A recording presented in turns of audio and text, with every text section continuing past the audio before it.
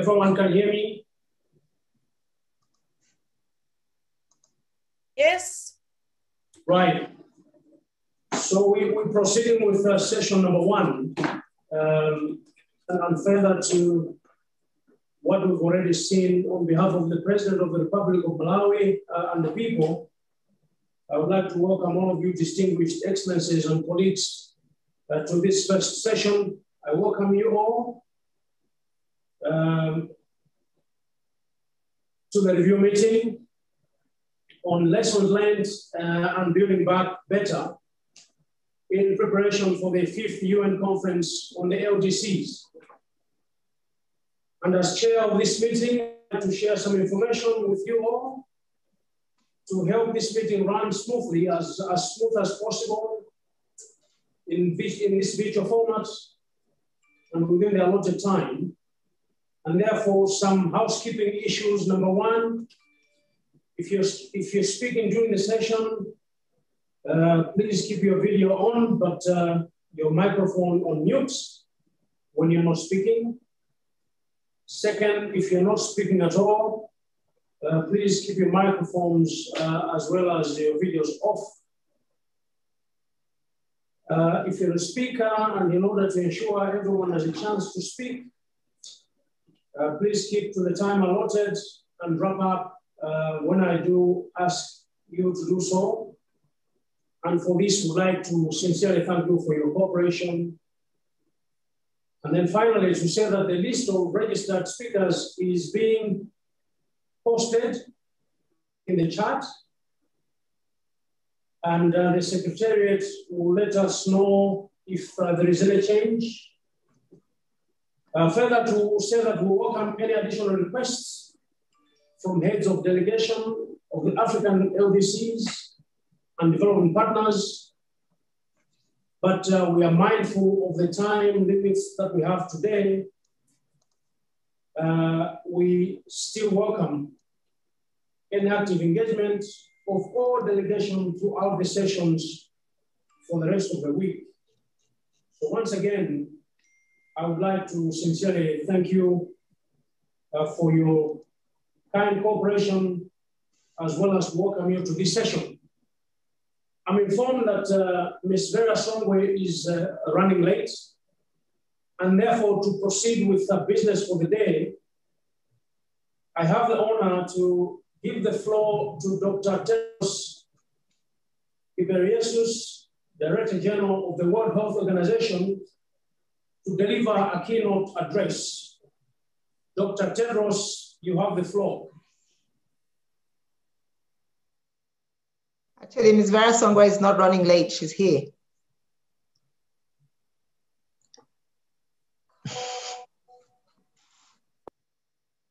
Vera Songwe, Executive Secretary, Economic Commission for Africa, to give us some remarks, and then I'll come back to Dr. Tedros thereafter. Most welcome. No. I'll hand the floor to my brother because he can set the scene for us very well. But just to clarify that I was here. Go ahead, Dr. Tedros. Okay, my bad. I was given a change of program, but Dr. Tedros, please proceed. Thank you. I would actually be happy if my sister could speak before me. Okay. Yeah, please. Okay, I will do that. Good to see you. And, good to see you too. Excellencies, the Honorable Chair, Dr. Saulus Klaus Chilima, Vice President of the Republic of Malawi, Minister of Economic Planning and Development, Dr. Tedros, the Director General of the World Health Organization, my sister, Ms. Fekita, the Under-Secretary General and High Representative for LDCs, LLDCs and SIDS, and Secretary General of the LDC5 Conference, Excellencies, distinguished UN, distinguished ministers, my UN colleagues, heads of agencies. I think we also have representatives from our development partners in Haiti, of course, civil society representatives, distinguished ladies and gentlemen. Good afternoon, good morning, good evening, wherever you may be. It's a pleasure to talk to you today. And I think one of the reasons maybe why Dr. Tedros wanted me to go first is to talk a little bit about the economic environment in which we are today as we address the COVID crisis, but also the LDC, I think, challenges that the LDCs face on the continent. Just to start, as we all know, Africa is facing its first recession in 25 years, in a quarter of a century. Overall, we were doing better before the COVID crisis, but the COVID crisis came alongside an economic crisis and, of course, a climate crisis that we are all aware of. That has taken our growth down substantially. Growth is now at negative levels, negative minus 2.4 for all of Africa, but it has hit the LDCs even more. And so LDC growth is expected to go to about negative 3.4%. This means we're going to have to do a lot more, a lot faster to be able to recover our growth, let alone grow faster. What does this mean when we look at the growth rates? I think it's, for us economists, we like to show these lines and you see them plummeting, but essentially it means that people are out of jobs. It means that women and youth cannot find jobs, cannot trade. As we know, because of the COVID crisis, a lot of the borders, Africa has 72 borders, were closed. And so trading becomes a little bit more difficult. We are estimating at the Economic Commission for Africa that over 30 million more people will fall into poverty. But it's not just a question of falling into poverty. It's also, we did have about 40% of Africa's population, which was vulnerable, and especially in the low LDCs. And now we see those vulnerable populations falling faster into poverty. Africa's poverty is characteristic because Africa's poverty is endemic and it's deeper. When Africans fall into poverty, they fall much further down and they stay for much longer in poverty. So as a continent, and particularly Africa's LDCs, I think part of our objective over the last 10 years has been to try to see how we can pull people out of the vulnerable groups so they don't fall down. But here we are. What can we do and where are we going? And I think we need to look at 2 or 3 things. A lot of Africa's LDCs have the same characteristics. Many of them are commodity resource economies. They have also not done well enough with the commodity crisis. So that also has spelled a blow for Africa's LDCs. We do have the largest share of LDCs on the continent, of course, 79% of Africa's LDCs are commodity dependent, which means that as we have an economic crisis and we have a commodity shock, it hits our LDCs even more. Even though some of our LDCs are trying to diversify, they're not doing it as fast as we can. 60% of Africa's LDCs, as we talk about diversification, as we talk about the CFTA and trade, do not have access to electricity. So again, the LDCs are in a much more difficult category. And we know that when we talk about electricity, we're also talking about health, because if you don't have electricity, you don't have access to health centers, you don't have access to the information that you need to ensure that you can take care of yourself during this COVID crisis. Per capita health expenditure in many of our LDCs is below the average level for most of the countries on the continent. We need to continue to grow. Actually, Africa's LDCs have the lowest per capita health expenditure if you take out Liberia. Liberia, thanks to the Ebola crisis, tripled its health expenditure, and we must congratulate Liberia and probably learn a lot more from what Liberia has done since Ebola and continues to do, even by way of its health workers. Ethiopia, I think, is also doing a good job in terms of health workers and mobilizing health workers to ensure that they can respond to the crisis. There are lessons from our LDCs, clearly, that we can build on, but they are still falling behind on average in most of the things that we look at. Of course, with the COVID crisis, 300 million African kids are out of school, many of those in LDCs. Less than 20% of the African LDCs have access to the internet, which means that many of these kids today do no longer have access to education, which will exacerbate the inequality gaps. We need to do more. Africa's LDCs, in terms of access to the internet, are 50 times lower than where Africa is in general, so much, much further behind in terms of that enabler for even information on healthcare. We know today that many more people are accessing healthcare through the internet because we're trying to do social distancing, but it's not the same for our African LDCs, and so more needs to be done in that field. African LDCs are, again, one of our higher debt vulnerability countries. Of course, when we look at the countries that we're talking about, Sao Tome, Mozambique, Ethiopia, we begin to see huge pressures on the African LDCs in terms of external debt vulnerability. Many of them have had access to the debt service suspension initiative, but we all know, and His Excellency the President mentioned that the debt service suspension initiative, which put about $5 billion to Africa and about $3.7 billion to Africa's LDCs, is useful but has not been enough. We need to do more and we need to do faster.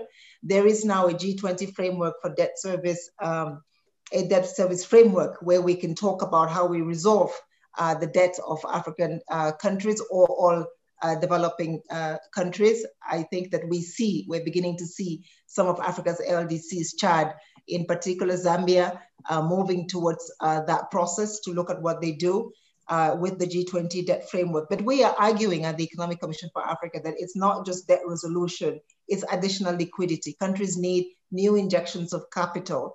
And so as the developed world has given itself 20% of GDP in terms of additional liquidity to respond to the crisis, the least developing world has only had 2%. So the inequalities that are being sort of fostered by this sort of, disadvantageous position that we find particularly Africa's LDCs in is particularly important.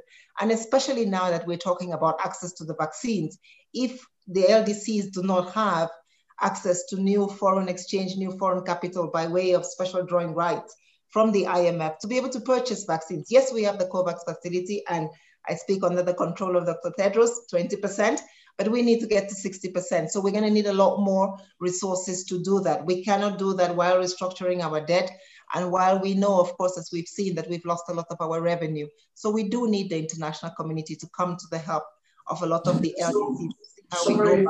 Sorry, you need to be winding down. Yeah, I'm done. So I was on the last slide, if you permit. So as I was saying, we do need the international community to continue to respond and support the LDCs as they try to come back to growth with new ways of getting additional liquidity, particularly by extending the debt service suspension initiative and issuing new special drawing rights for access to vaccines. Thank you. Thank you very much. And very, very quickly, and therefore, we invite Dr. Tedros to share his thoughts. Thank you very much. Your Excellency, the Right Honorable Dr. Saulos Klaus Chilima, Vice President of the Republic of Malawi and Minister of Economic Planning and Development and Public Sector Reforms, Excellencies, Ministers, esteemed guests, dear colleagues and friends. It's a privilege to join you today. The COVID-19 pandemic has changed our world in ways we could never have imagined when it started just over a year ago. More than 110 million cases have now been reported to WHO, and almost 2.5 million people have lost their lives. The pandemic has severely disrupted health systems, including emergency care, primary health care, routine immunization, and many other essential services. The impacts of the pandemic go far beyond the effects of the virus itself. Millions of livelihoods have been lost, schools have been closed, and the global economy has been thrown into turmoil. The pandemic has held a mirror up to our world. It has shown humanity at its best and worst. It has exposed and exploited the fault lines, inequalities, injustices, and contradictions of our world within and between countries. But there are some signs of hope.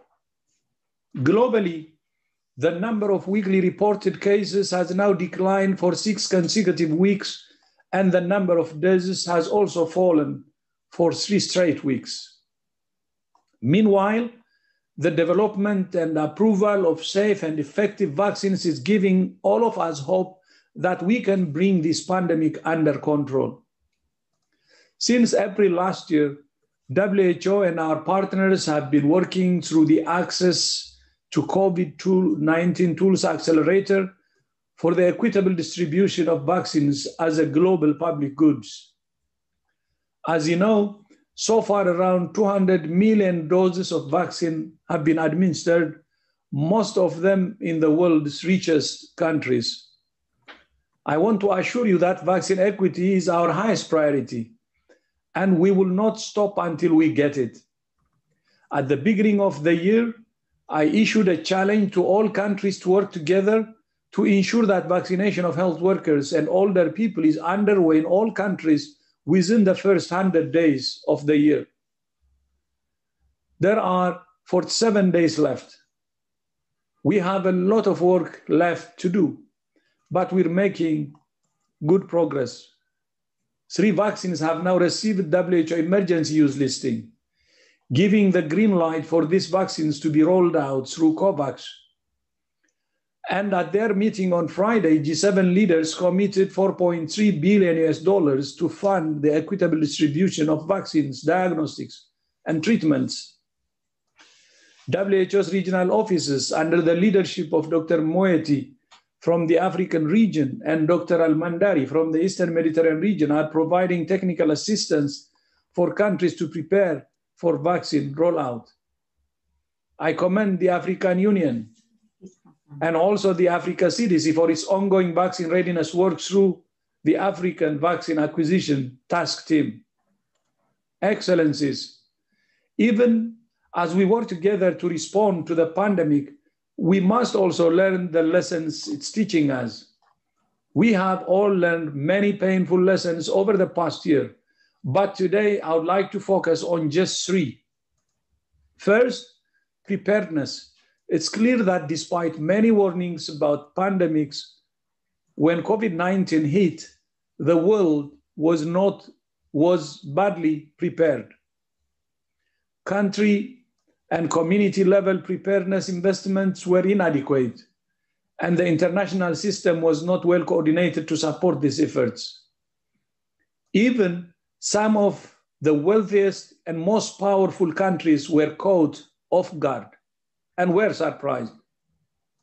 We must work together to address these weaknesses in the global ability to prepare for, prevent, detect, and respond to pandemics. One idea proposed by the Central African Republic and Benin, representing the Africa Group, is a system in which countries agree to a regular and transparent process of peer review, similar to the system of universal periodic review used by the Human Rights Council. WHO accepts this, and it's a very good idea, and we're calling it the Universal Health and Preparedness Review. Its purpose is to build mutual trust and accountability for preparedness by exchanging best practices, identifying new and emerging threats, promoting accountability, and targeting investments more efficiently across the world. Another suggestion proposed by Charles Michel, the President of the European Council, is an international treaty for pandemic preparedness and response, which would give force to the international health regulations. WHO is actively developing both ideas, and I encourage all least developed countries to support and participate in both of these initiatives. The second major lesson is that the pandemic has demonstrated that the health of humans, animals, and the planet that sustains us are intimately linked. Approximately 70% of all emerging and re-emerging pathogens are zoonotic, and we don't know when the next threat, the next disease X will emerge.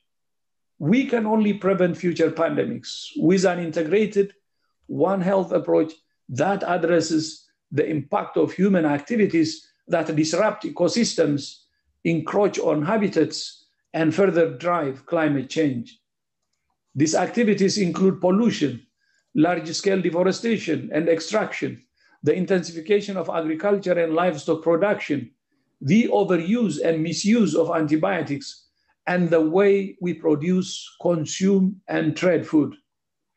That means that protecting and promoting human health cannot be a matter for ministries of health alone.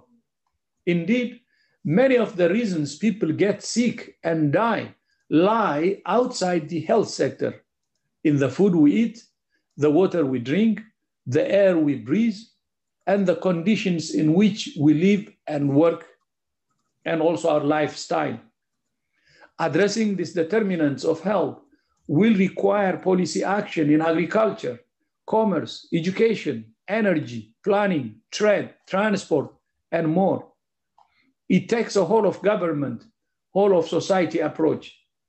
And that leads me, Your Excellency, to the third major lesson, which is that health is not a luxury item or a reward for development.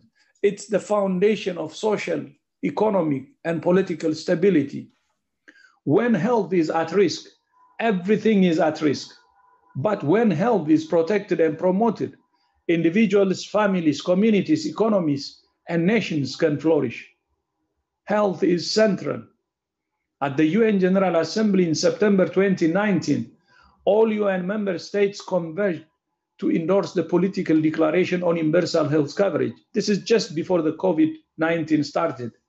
Member states embraced a vision for a world in which all people have access to essential health services without facing financial hardship. The pandemic has only underlined why universal health coverage is so important. Building strong health systems for universal health coverage requires investments in primary health care, which is the eyes and ears of every health system and the first line of defense against health emergencies of all kinds, from the personal crisis of a heart attack to an outbreak of a new and deadly virus. We know that many African countries have low levels of coverage of health services and a low number of health workers. By contrast, the region of the Americas has almost 10 times more nurses. Africa has long grappled with migration of health workers. To draw attention to these issues, WHO has declared 2021 the International Year of the Health and Care Worker, with the theme of Protect, Invest Together. Another key dimension of strong health systems is a reliable supply of safe, effective, and high-quality medicines. To that end, WHO is working with the African Union to establish the African Medicines Agency, and I call on all African countries to ratify the treaty so that AMA, the African Medicines Agency, can enter into force. It's a very important, will be very important institution.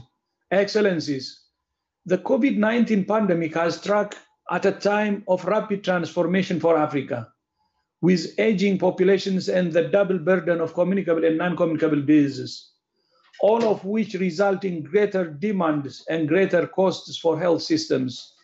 But we cannot and must not see health as a cost to be contained. Quite the opposite. Health is an investment to be nurtured, an investment in productive populations, and in sustainable and inclusive development.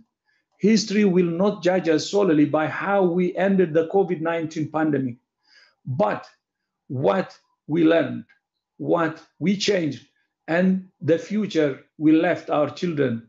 With improved preparedness, a One Health approach, and universal health coverage as our goal, we can build a healthier, safer, fairer, and more sustainable Africa that we all want. I thank you. I thank you, Your Excellency. Thank you very much, Dr. Tedros. We will now move into the statements section. There is a small change first before I start. On slot number 5, we shall swap. We shall have the FAO statement, and the statement from Sierra Leone will come on slot number 7. I just wanted to give that heads up. Distinguished Excellencies and ladies and gentlemen, this moment, this dialogue presents a great opportunity for African LDCs and Haiti to assess progress made in implementing the Istanbul Programme of Action. Amidst us is the COVID-19 pandemic, whose impact has been catastrophic in all key sectors of our development. Despite that, we're optimistic that with the resilient recovery plans we have formulated, our economies will be built back better and stronger. And of course, deliver the much needed socio-economic developments to our citizens. Let me at this moment share some lessons and experiences from Malawi. Malawi domesticated the Istanbul Programme of Action into the national development strategies to ensure that implementation of the strategy is simplified by using national financing systems. With this, we have made tremendous progress in agricultural productivity, productive capacity, energy, transport infrastructure, as well as trade and investment. Malawi increased agricultural productivity primarily through the provision of agricultural inputs that we call subsidy. The main setback is the prevalence of climatic shocks, including droughts and floods. For instance, Malawi was hit hard by Cyclone Idai in 2019. To address these shocks, we're investing in climate-smart agriculture, among others. In productive capacity, Malawi has focused on value addition interventions on key agricultural crops, such as cassava, beans, oilseeds, such as soybeans, as well as pigeon peas, which we plan to start exporting globally. In the energy sector, Malawi is geared to enhance further energy production with emphasis on clean, renewable energy. We also plan to utilize our regional energy resources through connection to the South Africa Regional Power Pool. In addition, we seek to eliminate inefficiencies through reforms in the energy sector. On behalf of the government and the people of Malawi, let me take this opportunity to express our appreciation to the United Nations Office of the High Representative for Least Developed Countries, Landlocked Developing Countries, and SDIs, in collaboration with the Rocky Mountain Institute for supporting the Sustainable Energy Investment Study. This study is guiding us to identify energy projects with an impact on socio-economic development of our country. Being a landlocked country, Malawi is faced with high transport costs, which make it difficult to fairly compete on the global market. With this in mind, the government, in coordination with our neighboring countries, continues to invest in rail and road infrastructure in order to facilitate trade with the rest of the world. In trade and investment, Malawi has made progress in improving trade transit time through the one-stop border post initiative, thereby streamlining border procedures and facilitating trade with our neighboring countries. Excellencies and all ladies and gentlemen, Malawi is hopeful that our future is bright. We are currently developing a socio-economic recovery plan whose main objective is to bring back the economy to the pre-COVID growth plan and perhaps better. We are aware that recovery will not be easy, considering the intertwining impact of COVID-19 in all our key sectors. I therefore wish to encourage all of us not to give up, but to harness the zeal to push until the conditions of our economies are transformed. Undoubtedly, we are the right people to change the course of our nation's destiny. I thank you for your attention, and God bless. I will now give the floor to His Excellency Mr. Selibe Mochoborani, who is the Minister of Economic Planning and Development for Lesotho. You have the floor.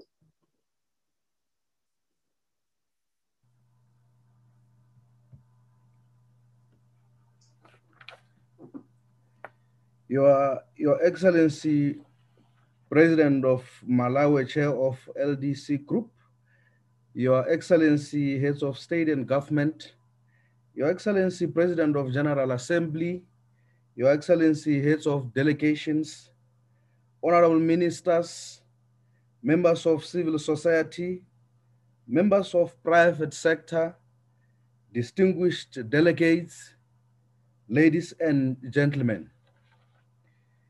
It is a great honor and privilege for me to address this African Regional Review meeting in preparation for the 5th United Nations Conference on LDC, which is envisaged to be held in January 2022.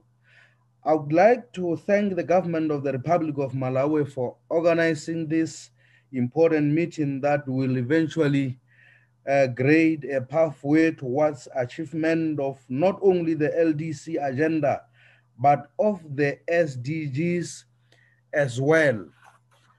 Program Director, I'm hopeful that this meeting will afford us an opportunity to reflect on how far we have come since the Istanbul conference 10 years ago, and also to share experiences and work closely together to chart the way forward in ensuring that more countries graduate out of the least developed status. Program Director, in the case of my country, Lesotho, I wish to inform you that the government has been making deliberate effort to drive our country towards sustainable economic growth and as a result, get it out of the LDC status. This is being done through the implementation of the National Strategic Development Plan. Lesotho did not approach implementation of the Istanbul Programme of Action by developing an independent graduation strategy, but rather developed NSDP strategic goals in line with APOA objectives. In that regard, graduation is therefore more desirable as one of the impacts of sustainable development rather than an independent aspiration on its own. Aligning itself with the objectives of the APOA, Lesotho through the NSDP sets out to pursue economic and institutional transformation for private sector-led jobs and inclusive by enhancing inclusive and sustainable economic growth and private sector job creation, strengthening human capital, building enabling infrastructure, and strengthening national governance and accountability systems. The country has actively engaged the private sector in formulating and implementing strategies that will drive economic development and sustainable job creation. We have redoubled our efforts to improve the investment climate through the investment climate reform process that is aimed at increasing private investment in the economy to promote financial resource mobilization for development. We continue to receive invaluable support from our development partners, including the World Bank, World Trade Organization, and UN agencies, to mention a few. Allow me to highlight performance on the graduation criteria. Lesotho has not achieved any of the criteria. Its gross national income per capita of around $1,296 is above the graduation threshold of $1,230, but still much lower than the income-only graduation threshold of $2,460.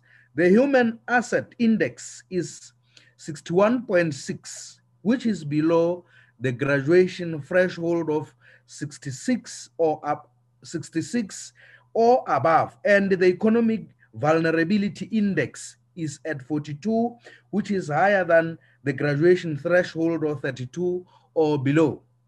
Program Director, although we did not meet the graduation criteria, significant progress. You should be winding down. You should be winding down in the next 1 minute. Although we did not meet the graduation criteria, significant progress has been made in Lesotho's effort to graduate out of this category. Though we still face challenges that continue to limit our productive and absorptive capacity, growth in our export base, adequate trade and investment flows, as well as eradication of our health care challenges. Literacy rates have been improving over time through the introduction of the free and compulsory primary education, as well as a high level of secondary enrollment and adult education.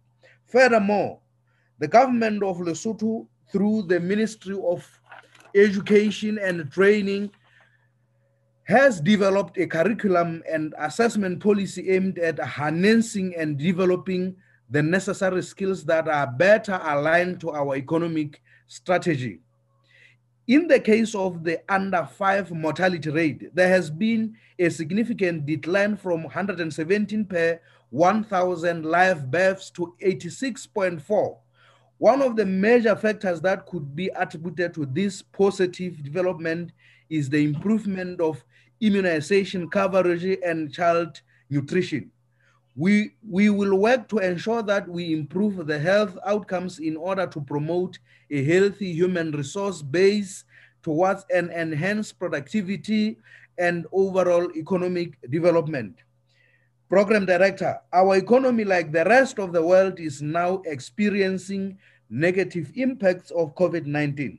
The pandemic has created a strain in our country as a result of its immediate policy response requirements, such as border closures, manufacturing plants shutdowns, schools closure, travel restrictions, to mention a few.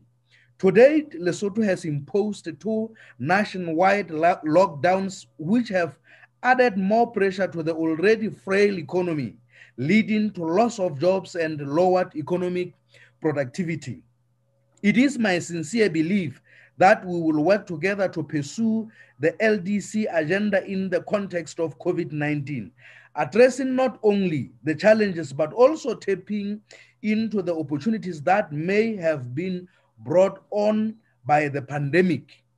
Lesotho has already worked on a plan towards building and the recovery of the economy. Government proposes acceleration of the implementation of its National Strategic Development Plan through further prioritization of key sectors and actions that will create jobs and stimulate economic growth. Program Director, it is our fervent hope that the United Nations Development and trading partners will continue to support our efforts towards meeting graduation targets with concrete actions and adequate financial resources. It is now more critical than ever to join our hands in order to build productive capacity of the LDCs and build resilience of our economies to other shocks and pandemics that we may come across in the future. May I conclude by mentioning that Lesotho's National Vision 2020 implementation ended in the year 2020, and we are in the process of defining the succeeding national vision. This is therefore an opportunity to further streamline our strategies to ensure synergies with new global perspectives, which include sustainable development goals. The African Union Agenda 2063, Financing for Development, and LDC Development Agenda. I wish all of us fruitful deliberations in the coming week as we prepare for a successful 5th United Nations Conference on LDCs. I thank you. Thank you very much. I will swap Norway for Portugal, but let me very quickly say, we have all been given 4 minutes to make our statements. If we could stick to the 4 minutes we've been allocated, we'll make much faster progress. So at this stage, I give the floor to His Excellency Mr. Francisco André, Secretary of State for Foreign Affairs and Cooperation for Portugal. Muito obrigado. Excelências, senhoras e senhores, Há 10 anos atrás, em plena crise financeira internacional, adotámos o Programa de Ação de Istambul. Hoje, enquanto atravessamos uma nova crise à escala mundial de emergência sanitária, importa reconhecer os progressos alcançados, mas também olhar atentamente para os desafios. A Covid-19 está a afetar todos os países. No entanto, como é globalmente reconhecido, terá impactos mais profundos e por muito mais tempo nos países mais vulneráveis. Enfrentamos hoje um risco real, não apenas ficarmos aquém das metas traçadas, como de ver agravadas as desigualdades existentes.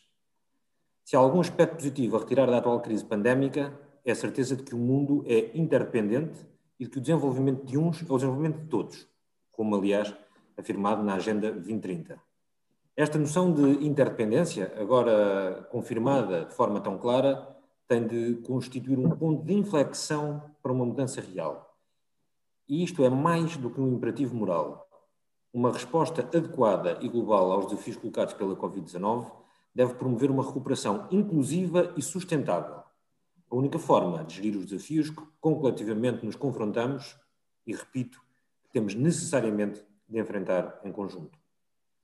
Devemos empenhar-nos, por isso, de forma efetivamente consequente em unir esforços para build back better together. Os parceiros do desenvolvimento devem reforçar, agora mais do que nunca, o apoio aos países menos avançados, desde logo em África, de forma a que se possam ser ultrapassadas, com determinação, as dificuldades encontradas nos últimos 10 anos, contribuindo, assim, para a solução dos problemas estruturais que obstam à redução da pobreza e ao desenvolvimento económico. Excelências, Portugal está bem ciente da importância de apoiar os países mais vulneráveis. Temos sido defensores ativos de uma particular atenção aos países menos avançados por parte da comunidade internacional. Nesse âmbito, importará sublinhar que 60% da ajuda pública ao desenvolvimento bilateral portuguesa está concentrada nos países menos avançados e em África.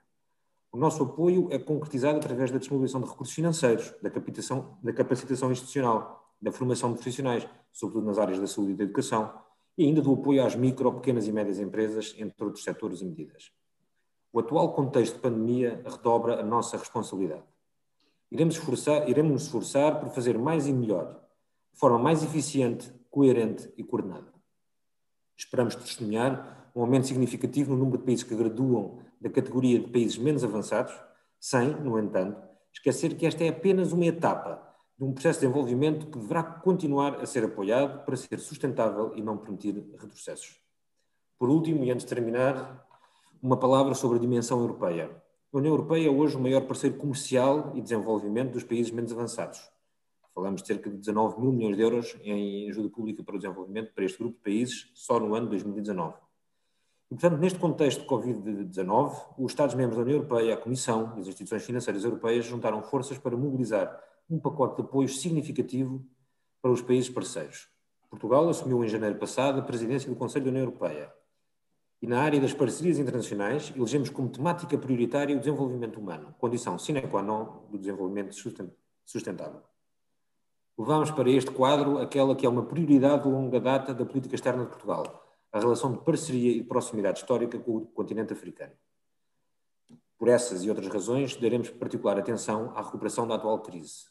Em abril organizaremos, em parceria com o Banco Europeu de Investimento, o Fórum Económico e de Investimento Verde de alto nível, União Europeia-África, para o reforço do investimento entre os dois continentes, com particular ênfase na economia verde e na transição energética. Queremos fomentar uma parceria efetiva para o desenvolvimento económico e a criação de emprego em África.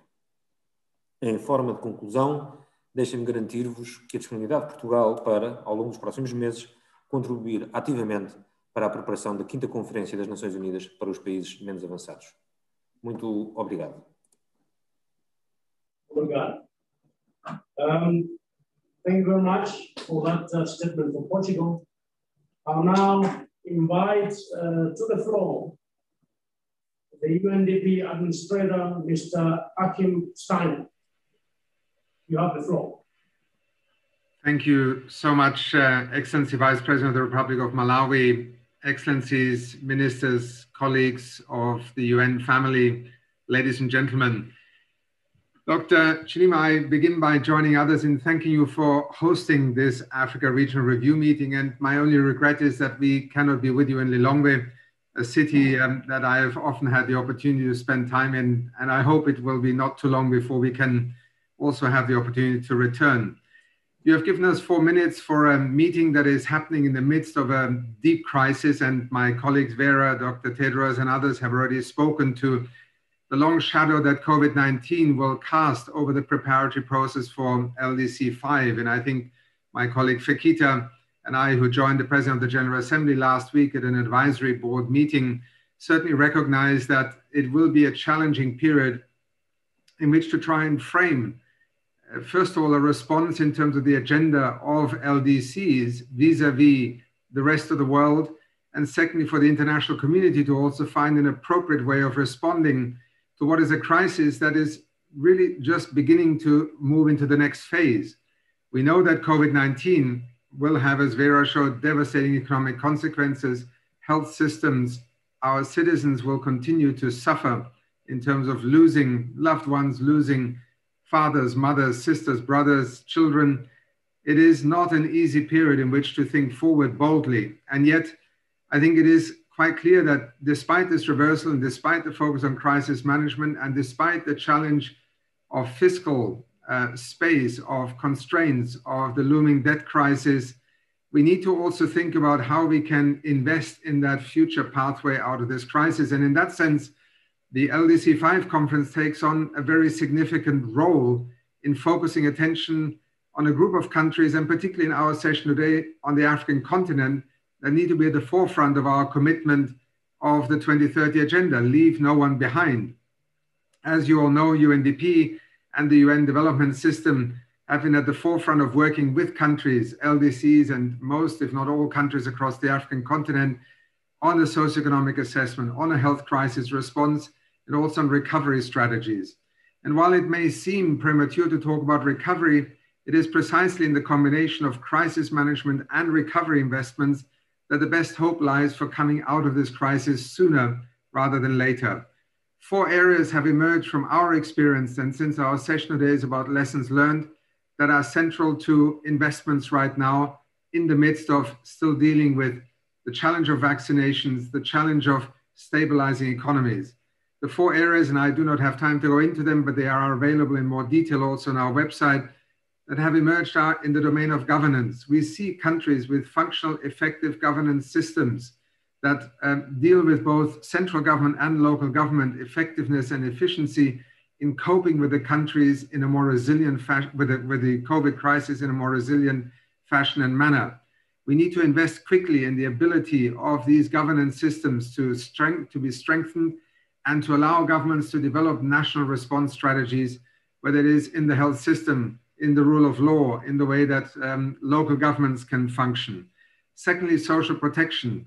It is a self-evident statement, but yet what COVID-19 has shown us in such a brutal manner is that there are still so many who fall really through the cracks. There is no social protection system except the immediate family, the community. And when you face a devastating situation like COVID-19, we must look carefully and quickly at how public protection, social protection systems can be strengthened. We have heard about the green recovery, and certainly it is an opportunity, and Vice President, you already spoke to it in terms of Malawi's own strategy. There is an enormous opportunity here to recover better, to invest, and investment is a way out of this crisis. And certainly we remain very focused as UNDP in assisting countries, both in the urban and the rural economy, to look at these opportunities. And fourthly, digitalization, a key area that, if not invested in and understood in terms of its significance for the future of development of LDCs and African countries, will certainly amplify inequalities further. Let me end by saying that you know UNDP in most of your countries, we remain deeply committed to LDCs, to their priorities, to bringing their needs, but also their ability to act to the international community's attention, to invest on the continent with our accelerator labs, with the Africa Borderlands Center, and also to try and address the issue that a number of you have spoken to. Graduation of LDCs needs to become a more sophisticated, a broader understood instrument. This is why we have contributed also together with DESA and our colleague USG Fekita to the discussion about a multidimensional vulnerability index. We need to find a smarter way to deal with graduation and simply taking per capita GDP in order to define the pathway forward in development. These are some of the key issues that I think will, both in the short term, in the midst of COVID-19, but also in the lead up to LDC5 and beyond, define the parameters of an investment strategy and commitment to LDCs. Thank you so much, Vice President. It's an honor and a pleasure to join you today. Thank you very much, and most welcome when the situation improves. Because of the swap, I will now invite the FAO Director General, Mr. Q Dong-Yu, to address us. Okay, thank you, Excellencies, dear colleagues, ladies and gentlemen. Africa is not on track to achieve the Sustainable Development Goal of zero hunger by 2030. And the challenges are more permanent for the regional developed countries. The latest report on the state of food security and nutrition in the world, produced by FAO with other UN partners, paints a stark picture of the food security situation in Africa listed developing countries. In 2019, even before the pandemic, there is 235 million hunger people in sub-Saharan Africa. The prevalence of undernourishment is the highest in Africa, more than twice in the global average. This trend are more worrisome of the least developing countries with a prevalence undernourishment of 23%, which is 4 points higher than the Africa average. Furthermore, more least developing countries are located in Africa, 33 out of 46. COVID-19 is threatening food security, nutrition, and economies in sub-Saharan Africa in unprecedented way, as my colleagues already mentioned several times. Pandemic measures to control the spread of the disease disrupt the food system and the trigger the socio-economic impact. No doubt, the pandemic has become a significant threat to end extreme poverty and eradicate hunger in Africa. The risk of sweeping out of the modest gain made towards achieving the Sustainable Development Goals, the Malabo Degradation and the Agenda 2063. We need to take bold urgent action to protect and enhance the resilience of most vulnerable populations, particularly those in least developing countries. It's imperative to ensure the function of domestic agricultural food value chain and to mitigate the impact of the pandemic on agricultural food system and the livelihood of rural area poor. Without such action, we risk that the current public health crisis become a food and economic crisis. Ladies and gentlemen, food and agriculture hold the key to realize the 2030 agenda, as agriculture is the most inclusive and efficient tool to end poverty and hunger. We seek to attain this goal by working for better production, better nutrition, better environment, and better life for all, the four betters. FAO is well positioned as a professional UN organization, knowledge hub, and a facilitator to assist all countries to realize the goals of the 2030 agenda, in particular ending poverty, hunger, and malnutrition, and promoting sustainable agriculture. We established the Office of Small Island Developed States, least developed countries, and the landlocked developed countries to ensure that the special needs of these vulnerable populations are met. This dedicated office coordinate existing resources cutting across all the technical departments, decentralized networks to ensure the comprehensive attention and the coherent approach towards SIDS, LDCs, and LLDCs. We launched the hand-in-hand initiative to accelerate agricultural transformation and sustainable rural development to end poverty, hunger, and all forms of malnutrition. The evidence-based country-led, country-owned initiative also contributed to the attainment of all the other sustainable development goals. The initiative built on state-of-the-art tools, include hand-in-hand geospatial platform and the data lab for statistical innovation and big data tools like SMAP. FAO strongly believes that the potential of science, its power, must be harnessed to promote agro-food system transformation. I'm delighted to hear the Honorable President mention that Malawi also need to transform your agricultural food system to feed the demand of the consumers and farmers and the socio-economic development. We established the Office of Innovation, to facilitate the adoption of innovative approach and the use of modern science and technology, including digital solutions. This office will further consolidate, strengthen FAO innovative spirit, including innovation of the mindset, innovation of cooperation models, and innovation application by digitalizations.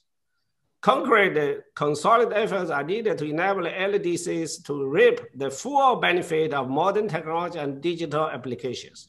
FAO, in cooperation with other partners at the country, regional, global levels, acted swiftly to help the countries take decisive action in response to COVID-19. With this holistic global program, FAO developed the COVID-19 response and recovery program for Africa to ensure that the region has a well-articulated and coordinated approach for dealing with the challenges. The program identifies several priority areas of work that are being discussed with Africa Union Commission, regional economic communities, and members to ensure alignment with the regional and the country priority. True transformation requires the inclusion of stakeholder, key actors, and the private sectors has an important role to play in this. That's why we introduced a modern strategy for private sector engagement. It allows to expand the areas of mutually beneficial collaboration, such as technology, innovation, data, investment, and innovative financing that also tailoring the modalities to specific contexts. Ladies and gentlemen, the challenges are enormous. We must transform agri-food system to feed the global population, provide a healthy, affordable diet for everyone. We needed to do so in a way that is economically profitable, environment friendly. Momentum is building towards the United Nations Food System Summit to catalyze the global effort for inclusive, fast agri-food systems. Effectiveness responsible to the response to the COVID-19 pandemic requires focused attention to this transformation of agri-food systems, build back better through high productivity, diversification, greater resilience, nutrition smarter innovation, and supporting the vibrant private sector, include small to medium enterprises to create quality jobs, enabling recovery. Taking an agri-food system approach to build back better requires innovation and enhanced use of the technology digitalization address the complexity of the 2030 agenda. It is required partnerships, not only government, private, civil society, academic, civil society. So also we need also learning, share experience among us, LDCs. So let's rise into the holistic challenge and to do holistically and coherently. Thank you. Over to you. Right. Thank you very much, Director General. We'll now proceed with a statement from Sierra Leone. His Excellency Mr. Francis Mustafa Kaikai, Minister of Planning and Economic Development. You have the floor.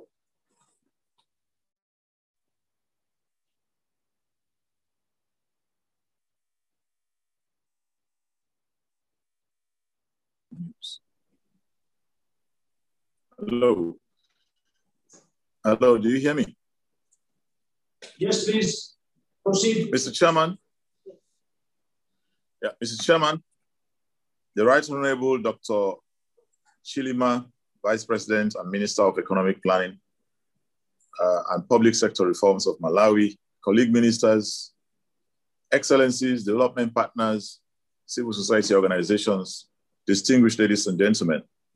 It's my pleasure to address this ministerial dialogue on lessons learned and building better, back better in this Africa Regional Review meeting in preparation for the 5th United Nations Conference on LDCs and to bring you warmest greetings from His Excellency the President, Julius Maada Bio, and the people of Sierra Leone.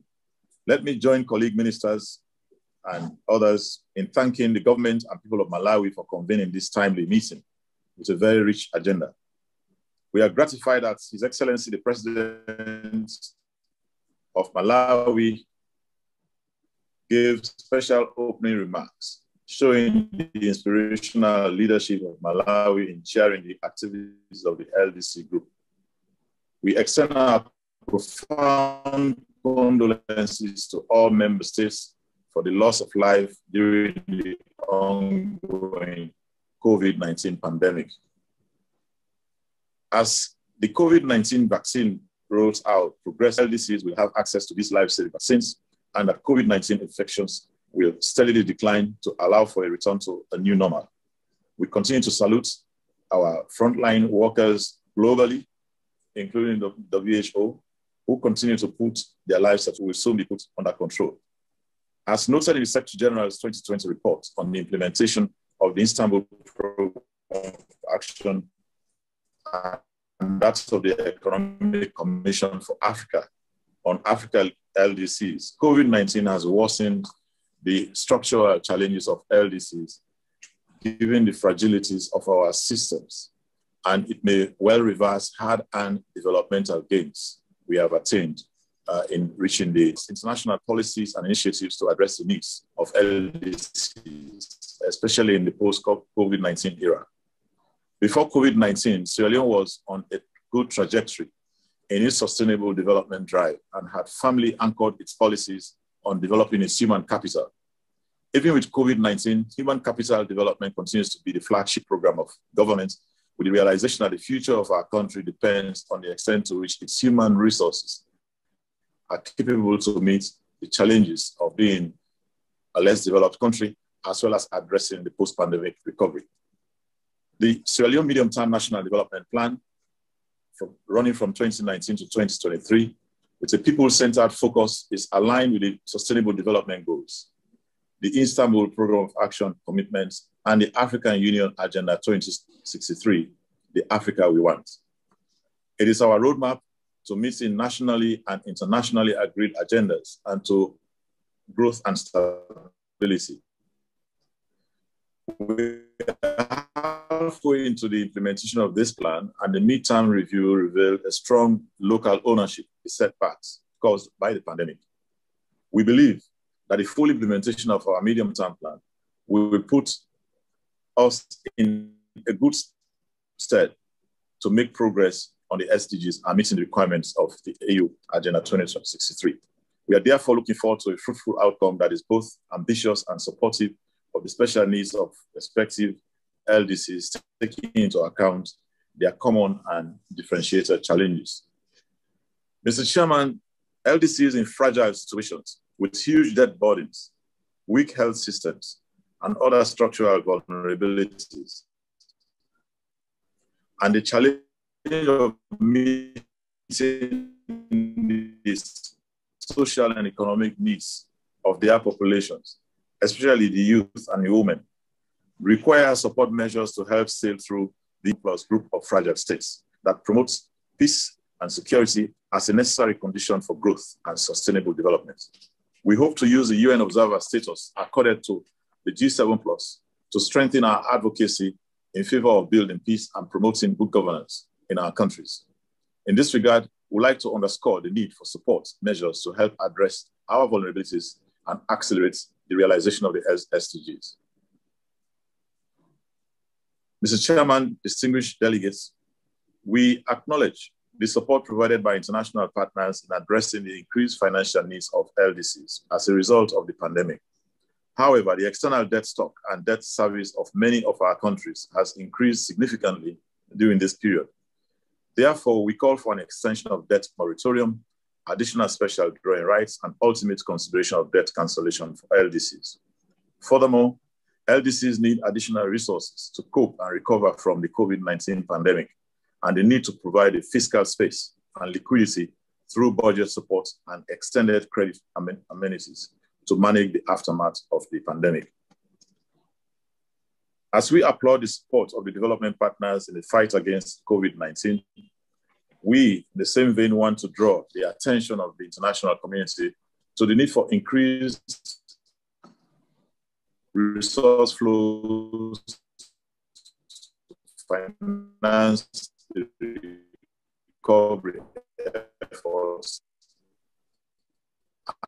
and the achievement of the SDGs. Whilst such efforts have been hampered, there is therefore a need for our development partners in order to finance the SDGs and post-COVID-19 recovery. Mr. Chairman, we believe that our deliberations in the lead up to the LDC5 conference should also consider the needs of LDCs, especially in the areas of aid for trade, financing for development, as well as the need for LDCs to reap the full potential of modern technologies by leveraging the existing mechanisms and addressing the rapidly widening digital gap that threatens to leave LDCs even further behind. In view of this, there should be a renewed commitment to the international community, renewed commitment of the international community to maximize the benefits of migration resource mobilization as a matter of urgency to attain agreed milestone. LDC5 conference in Doha to take stock of gaps and challenges in the implementation of the Istanbul Programme of Action, map out field on the IPOA, and create an opportunity to foster sustainable development in LDCs.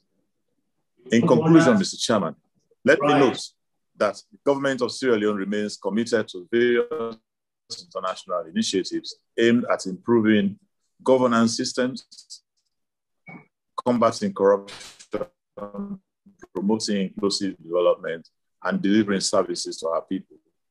We look forward to a very successful regional review meeting outcome that will thank you very much for your attention. Thank you very much, Sierra Leone. Over to you. Thank you. We will skip, there's a slight change again. We will have the EU at this stage. I invite the EU Director General for International Cooperation to deliver their statement. Thank you very much, Right Honorable Dr. Chilima, Vice President of Malawi, Ministers, Excellencies, all protocol observed. It's really a great pleasure to attend this important meeting today. I think that from the different interventions we've already heard at this session, one thing is clear for sure. The world will not meet the Sustainable Development Goals which we have set ourselves by 2030 unless significant progress can be made to allow also the least developed countries to overcome their vulnerabilities and to transition into sustainable development.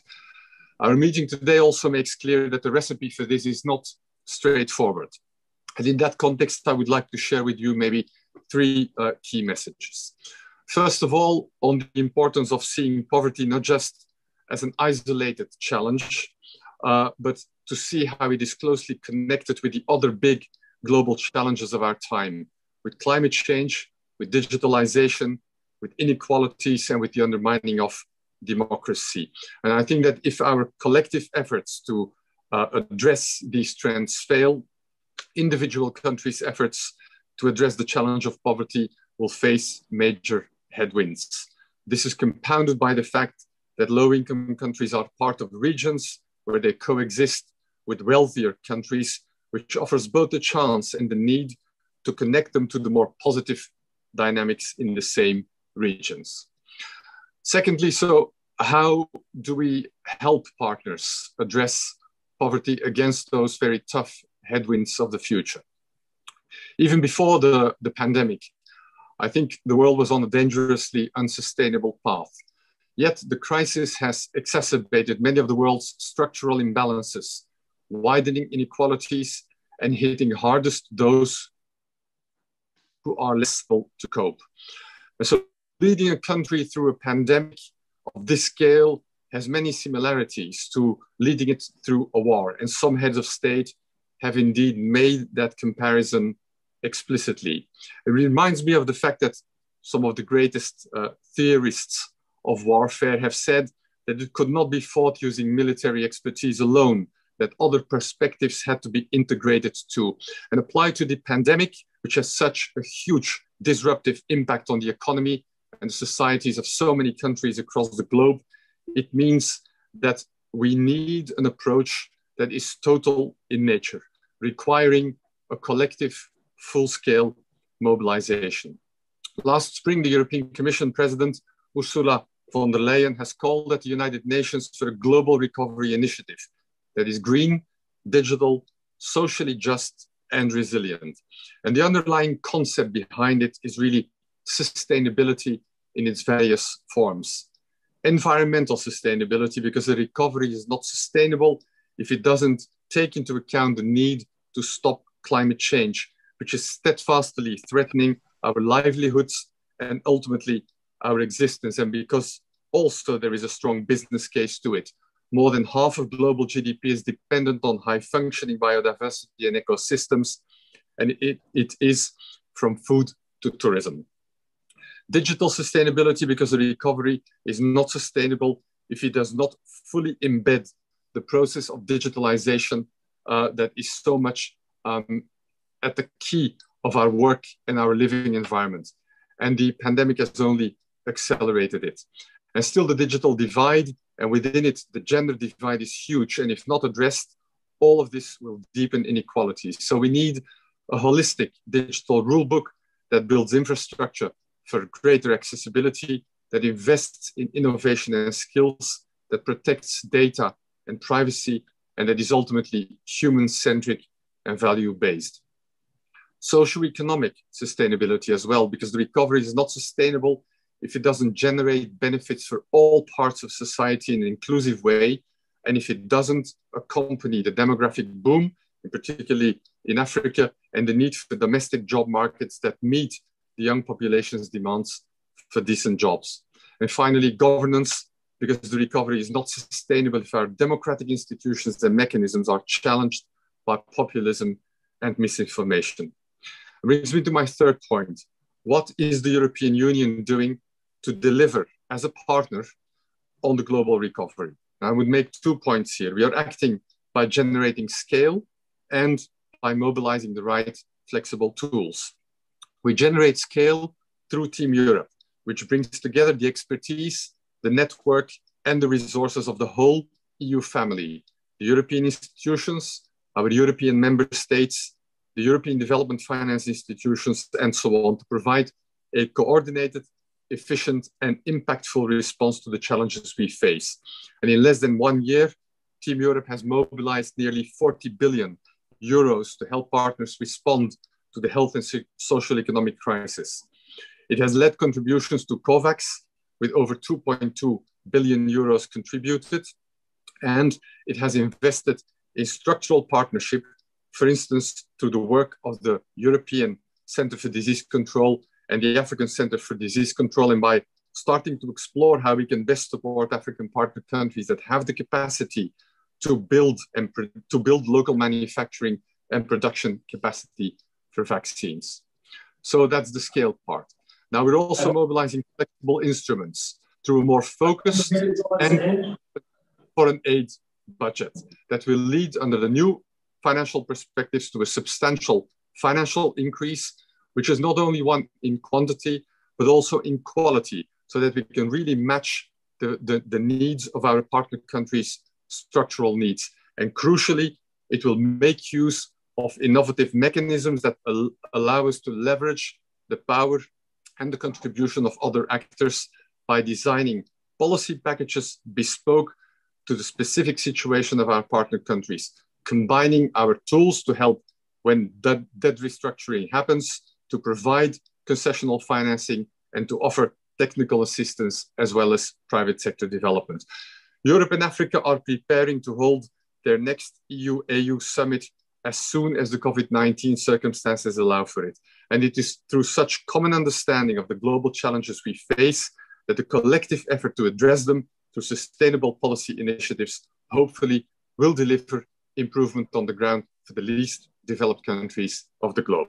Thank you very much. Right, thank you very much to the new Director General.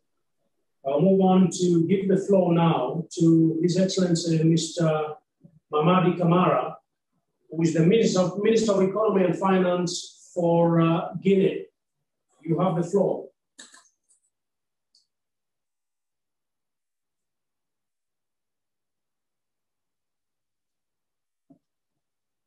The Minister from Guinea.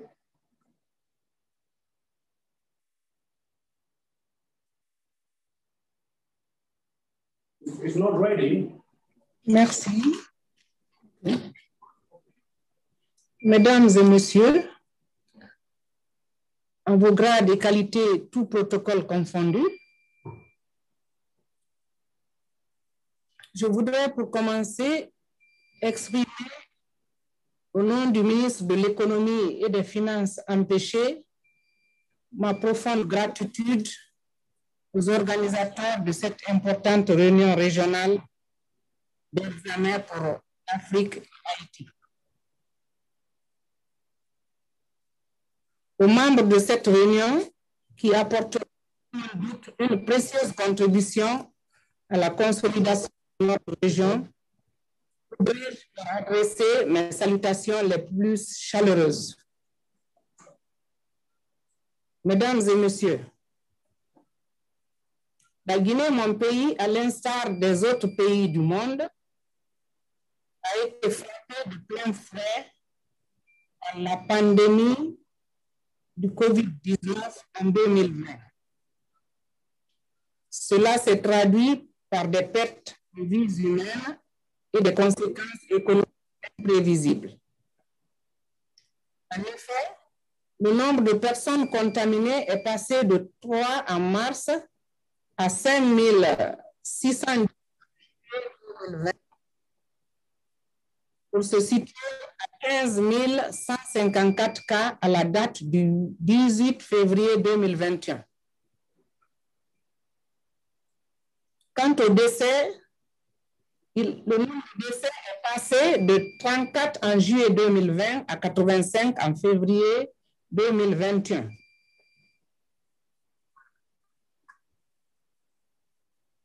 Malgré les mesures prises par le gouvernement, le pays continue d'enregistrer une augmentation de cas de contamination et de décès.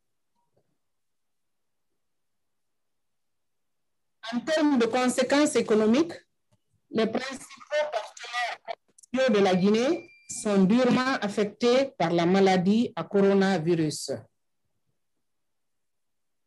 notamment la Chine et l'Union européenne. L'ampleur de la pandémie dans ces deux zones économiques expose la Guinée à des chocs exogènes majeurs.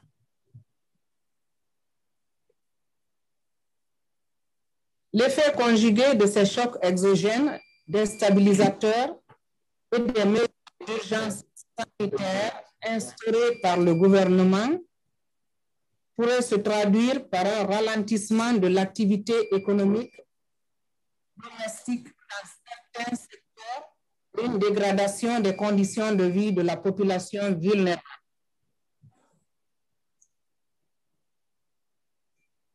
Dans le but de mieux évaluer l'impact de la pandémie sur l'économie guinéenne, une étude a été initiée par mon département.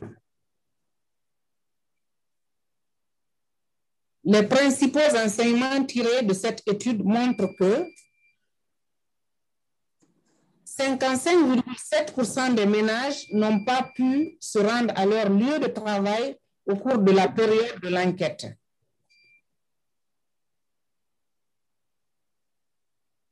Cette situation a beaucoup plus impacté les ménages dirigés par les femmes, 65,7%,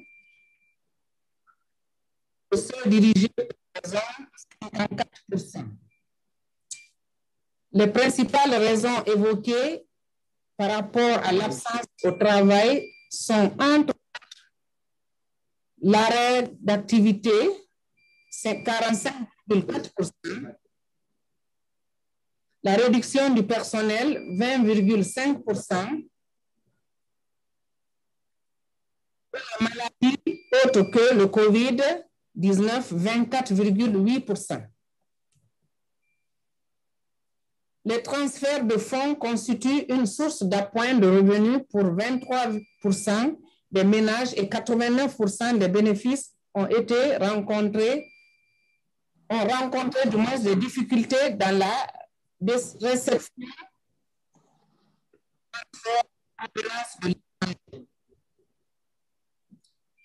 La baisse de revenus a contribué à la dégradation des conditions de vie des ménages.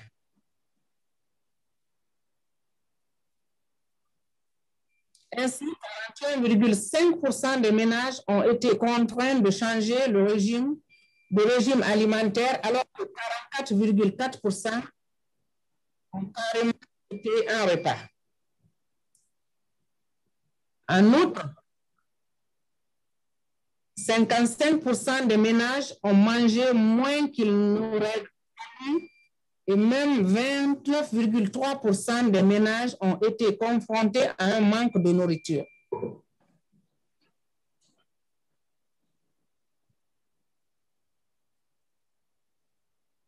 Dans l'ensemble, plus du tiers des ménages ont connu la faim par manque de ressources.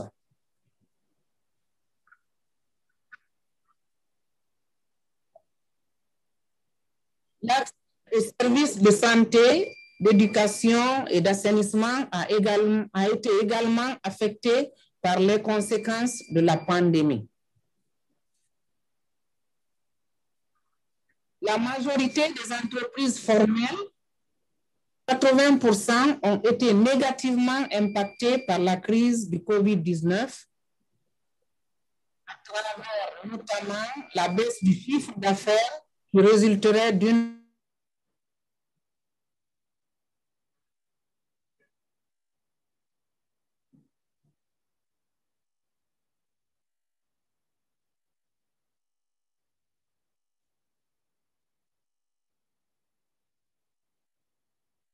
Can anyone still hear the presentation from Guinea?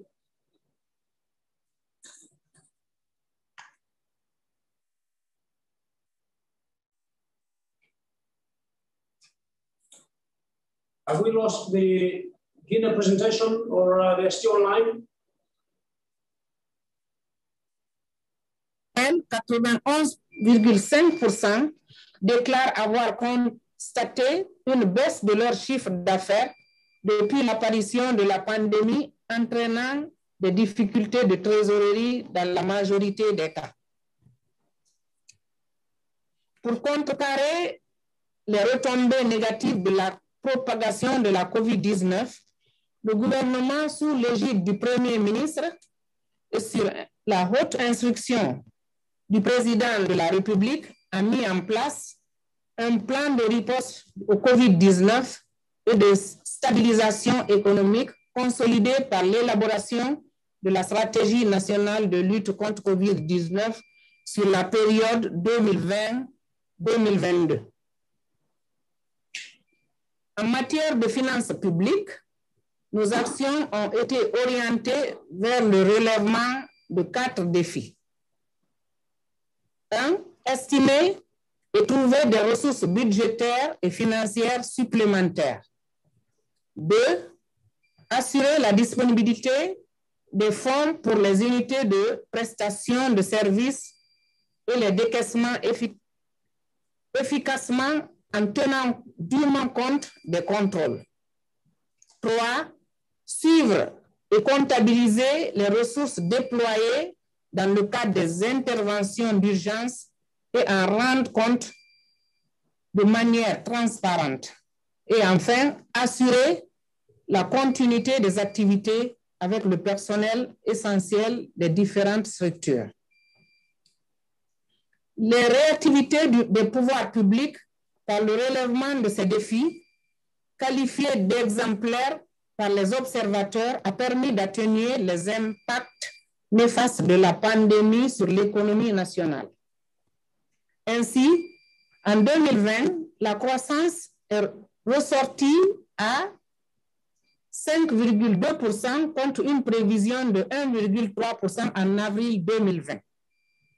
Cette résilience de l'économie provient de la bonne orientation de la production de bauxite et d'or, ce qui a permis une forte amélioration du compte courant qui est assorti d'excédentaire de 32,6% du PIB. Toutefois, on note une légère accentuation des pressions inflationnistes avec un taux d'inflation en moyenne de 10,7% en raison, entre autres, de la perturbation des circuits d'approvisionnement. En ce qui concerne les perspectives à moyen terme, nos efforts seront orientés vers la consolidation des acquis et la poursuite de la mise en œuvre des réformes relatives à la transparence budgétaire, la rationalisation des dépenses publiques de fonctionnement, l'amélioration et de l'efficacité et de l'efficience des investissements publics, le renforcement de l'intervention publique dans les secteurs porteurs de croissance et l'application effective des dispositions contenues dans le nouveau cadre législatif et réglementaire des finances publiques. Ces mesures devraient renforcer la résilience économique de la Guinée afin de nous permettre, 1, d'atteindre et maintenir un taux de croissance économique supérieur à 5%, 2, de réaliser un taux d'inflation inférieur ou égal à 5% et un déficit budgétaire de moins de 3% du PIB, conformément au seuil fixé dans le cadre du programme de coopération monétaire de la CEDEAO. Et enfin, de maintenir la viabilité au compte courant de la balance de paiement. Je vous remercie. Merci beaucoup. We shall now proceed to listen to the Norwegian presentation by His Excellency Mr. Dag Osten, Minister of International Development. And this is a pre-recorded video. Can the Secretariat please play that for us? Dear friends and partners in development, once again we are being deprived of the opportunity to share each other's views and assessments in real life. But if we make the most of the opportunities we can grasp, we will soon be able to meet again too. While Malawi and others are seeing their second wave of COVID fading, others are going through the worst parts of this pandemic.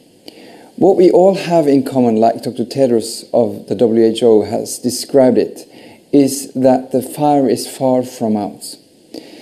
If we stop fighting it on any front, it will come roaring back. And we must fight it together, because it is right and because it is the only way the fire will ever stop, be it in Guinea or Germany. We must fight the virus, and we must fight all the problems we were fighting before the pandemic struck. We must fight hunger, drought, illiteracy, and ignorance.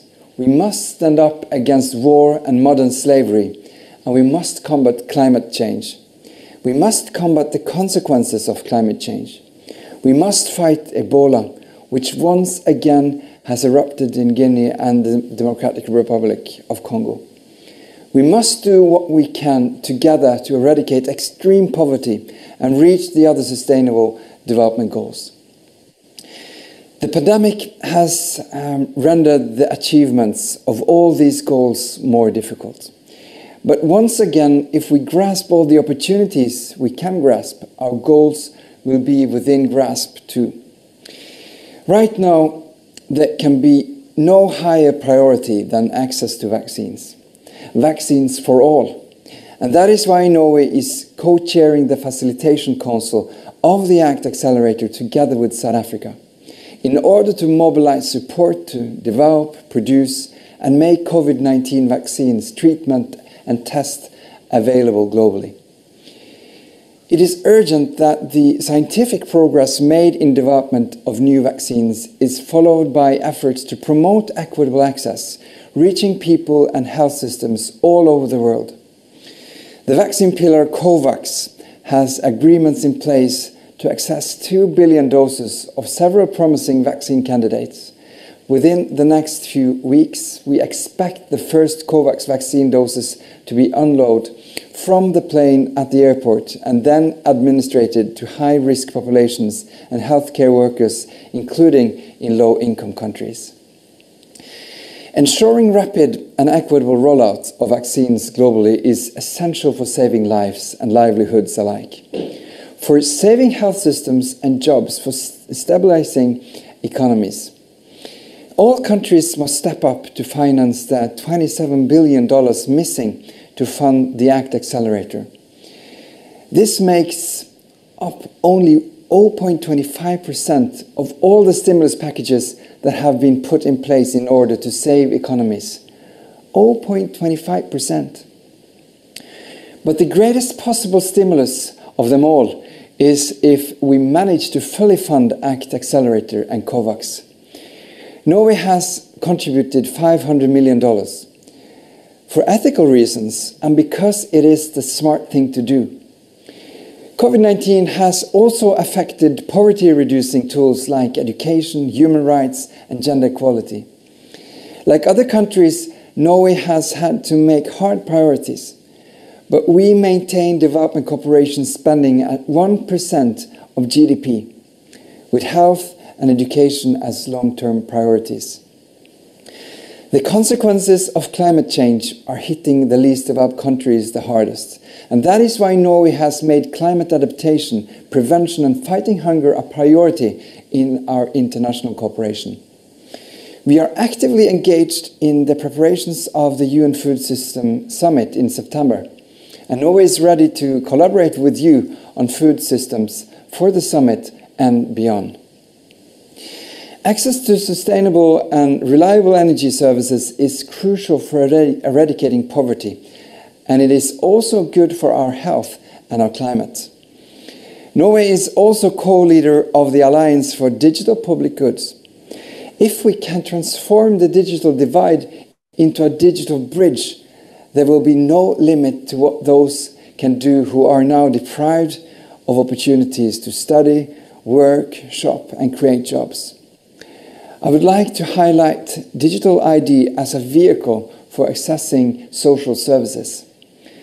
The Norwegian Global Digital Library is in use in countries like Ethiopia, Guinea, Gambia, Bangladesh, Rwanda, Mozambique, and Uganda.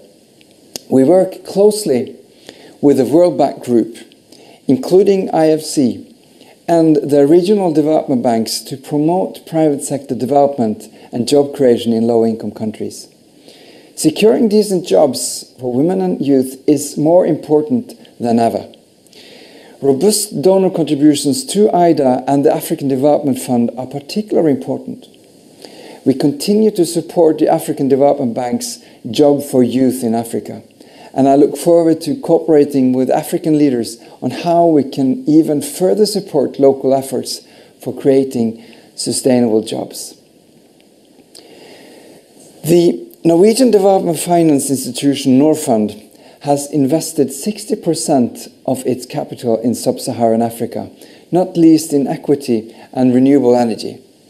Norfund has taken concrete contra-cyclical actions in order to keep the wheels going for small businesses in Africa throughout the pandemic. And Norway has also supported different debt moratoria that have come in place as a result of the way the pandemic has added severity to already severe debt problems. However, payments of suspension only offer breathing spaces. We need to look at the different circumstances and different needs in each country. And I think we may have to go beyond mere payments suspensions as well. The Paris Club is in the process of planning further steps in debt restructuring for countries in immediate debt distress. We do not expect sweeping debt forgiveness as under the HIPC initiative. Rather, we expect the new plan to include a more targeted approach, focusing on countries in debt and unsustainable debt distress. In this regard, Norway will stress the need for new principles and guidelines on responsible borrowing and lending. We need strengthened global solidarity and cooperation in order to promote financial integrity, transparency, and accountability for sustainable development. All we do in our development policy is aim toward one goal: increasing our partners' ability to create their own growth, to mobilize resources for sustainable development. In this regard, upholding human rights and stopping illicit flows from corruption and tax evasion can also be seen as poverty-reducing tools, and equally important as education and renewable energy. So let's grasp the opportunities, let's fight the pandemic, and let's eradicate extreme poverty once and for all. Thank you so much. Thank you very much for that video. I will now give the floor to His Excellency Mr. Augustus Jonathan Flomo, Deputy Minister for Economic Management in Liberia. You have the floor, sir. Thank you, Mr. Vice President. Your Excellencies,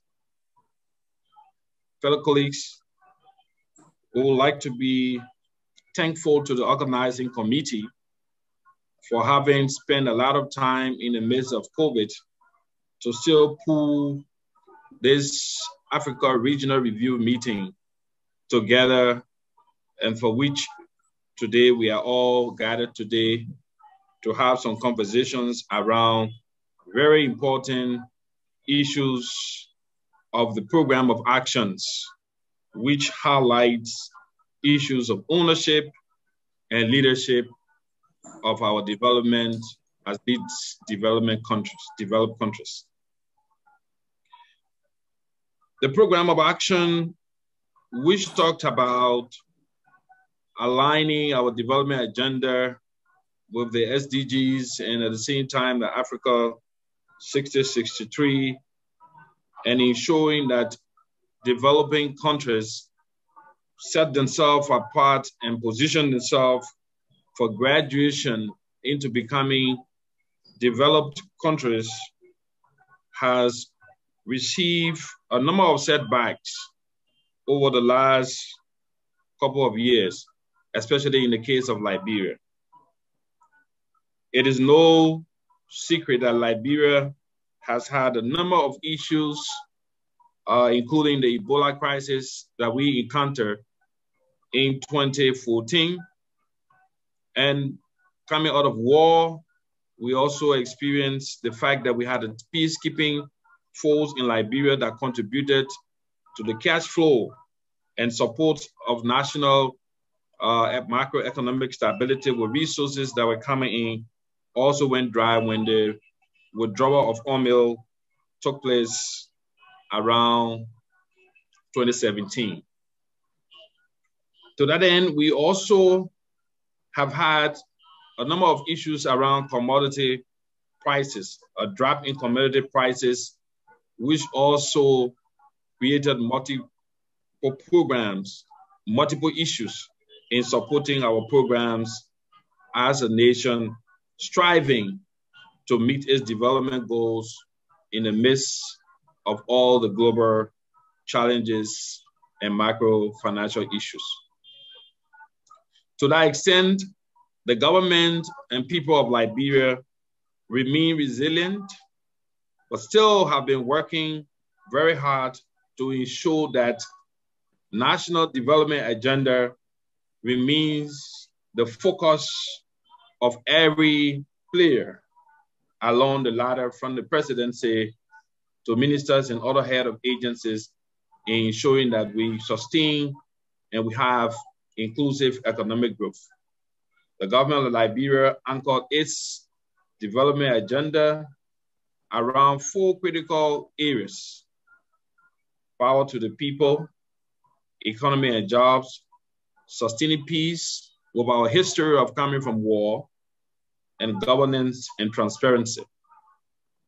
Over the last period, we've worked very hard as a nation and people to focus on reforms that are consistent with domestic and international best practices, which will help us to be able to promote and enhance and strengthen our economic growth as a nation, and at the same time provide opportunity for our people to be transformed or to be out of poverty based on the application of our policies.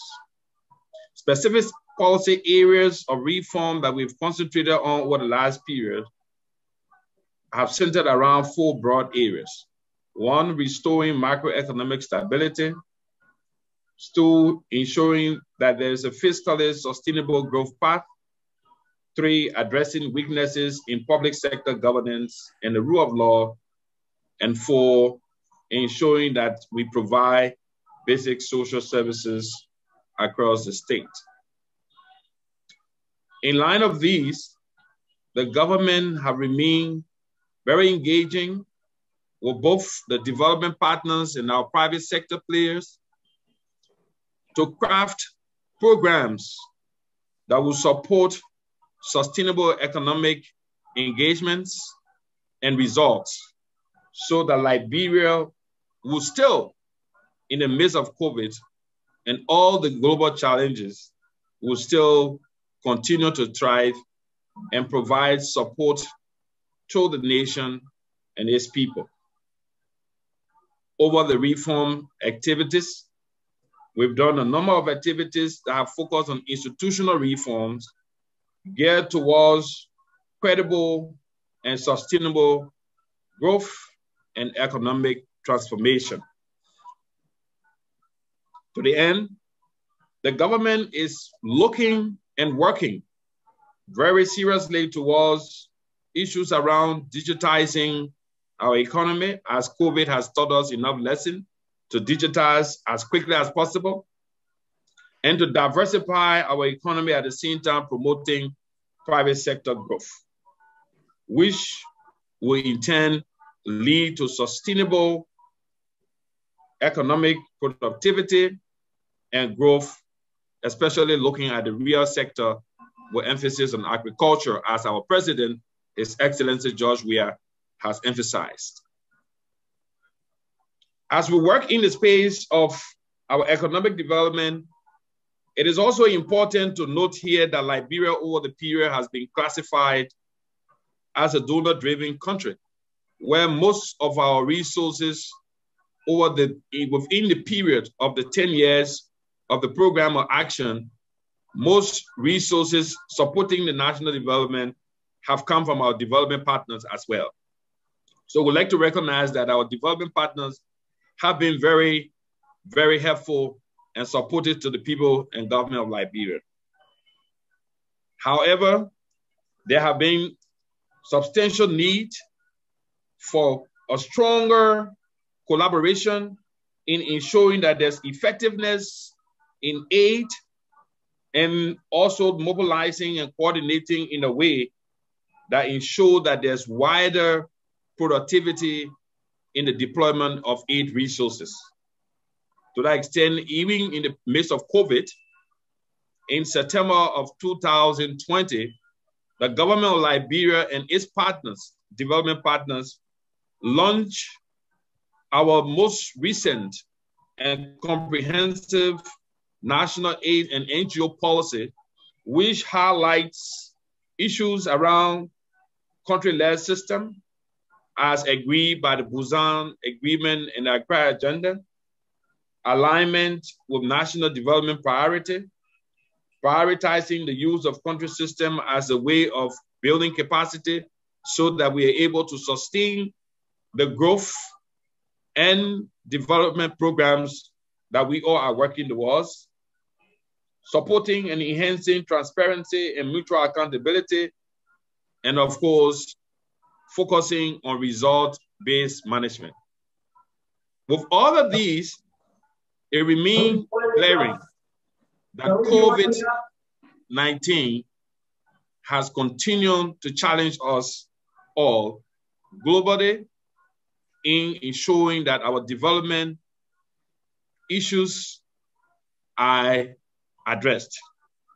However, our government, under the leadership of His Excellency Dr. George Weah, and our Minister of Finance, who drive and work along to drive the development program of the country, and the team of government officials, we've remained focused, and we're believing that though we can confirm that is challenging to meet the agenda, the program of action, as agreed 10 years ago. We believe that with resilience, with strategic targeting of resources and deployment, we'll focus on joint partnership and working to ensure that resources that are available to Liberia and its development partners and people are coordinatedly put together in a way that support the people. Honorable ladies and gentlemen, we would like to again emphasize that for us as a government, we see investments in agriculture, human capital development, digital transformation, road connectivity, electricity as key drivers of ensuring that our macroeconomic stability, which we've fought to uphold over the last years, even though with all these crises, can be sustained if we ensure appropriate intervention. Once again, we would like to thank you all, organizers, for giving us the opportunity, and we look forward to a few days of engagement that will highlight a pathway to success in adjusting an actionable plan that will help developing countries to meet the program of action as agreed 10 years ago. Thank you once again for organizing this movement. Thank you very much. Mascot. Thank you. They might close at 1 noon. Thank you very much to the presentation from Liberia. We have just under 1 hour to go for our session. And I'd like to appeal that we adhere to the 4 minutes because for some reason, I'm not able to intervene when somebody overshoots their time allocated. So if we could be a lot more efficient with our delivery, we will finish on time. So we will now hear from Ms. Mutori, who is the special representative for the UN Secretary General for Disaster Risk Reduction. You have the floor. Thank you very much, Excellency. The Istanbul Programme of Action has been instrumental in advancing the disaster risk reduction agenda in the LDCs. In light of the unprecedented increase in disaster risk over the past decade, with climate emergency and now COVID-19 attacking us, the most at-risk countries especially, there is an urgent need for the DRR agenda in the Istanbul Programme of Action to reflect the multi-hazard and systemic nature of risk that LDCs face. The Sendai Framework for Disaster Risk Reduction, adopted 6 years ago unanimously by all member states, including all the African member states, give a clear direction and guidance for this. As nothing erodes sustainable development like disasters, disaster risk reduction must be placed at the core of the objectives, principles, and priorities of the Programme of Action, particularly in the area of structural transformation, productive capacities, and infrastructure development. Enhancing prevention and disaster risk reduction in national strategies and policies is an important way forward to build resilience and ultimately towards graduation from the LDC category. The LDC5 conference is a crucial opportunity to step up national action on disaster risk reduction, conducting risk assessment and integrating DRR into development sectors are the main challenges faced by LDCs. And in order to overcome these challenges, there is an acute need for increased international support.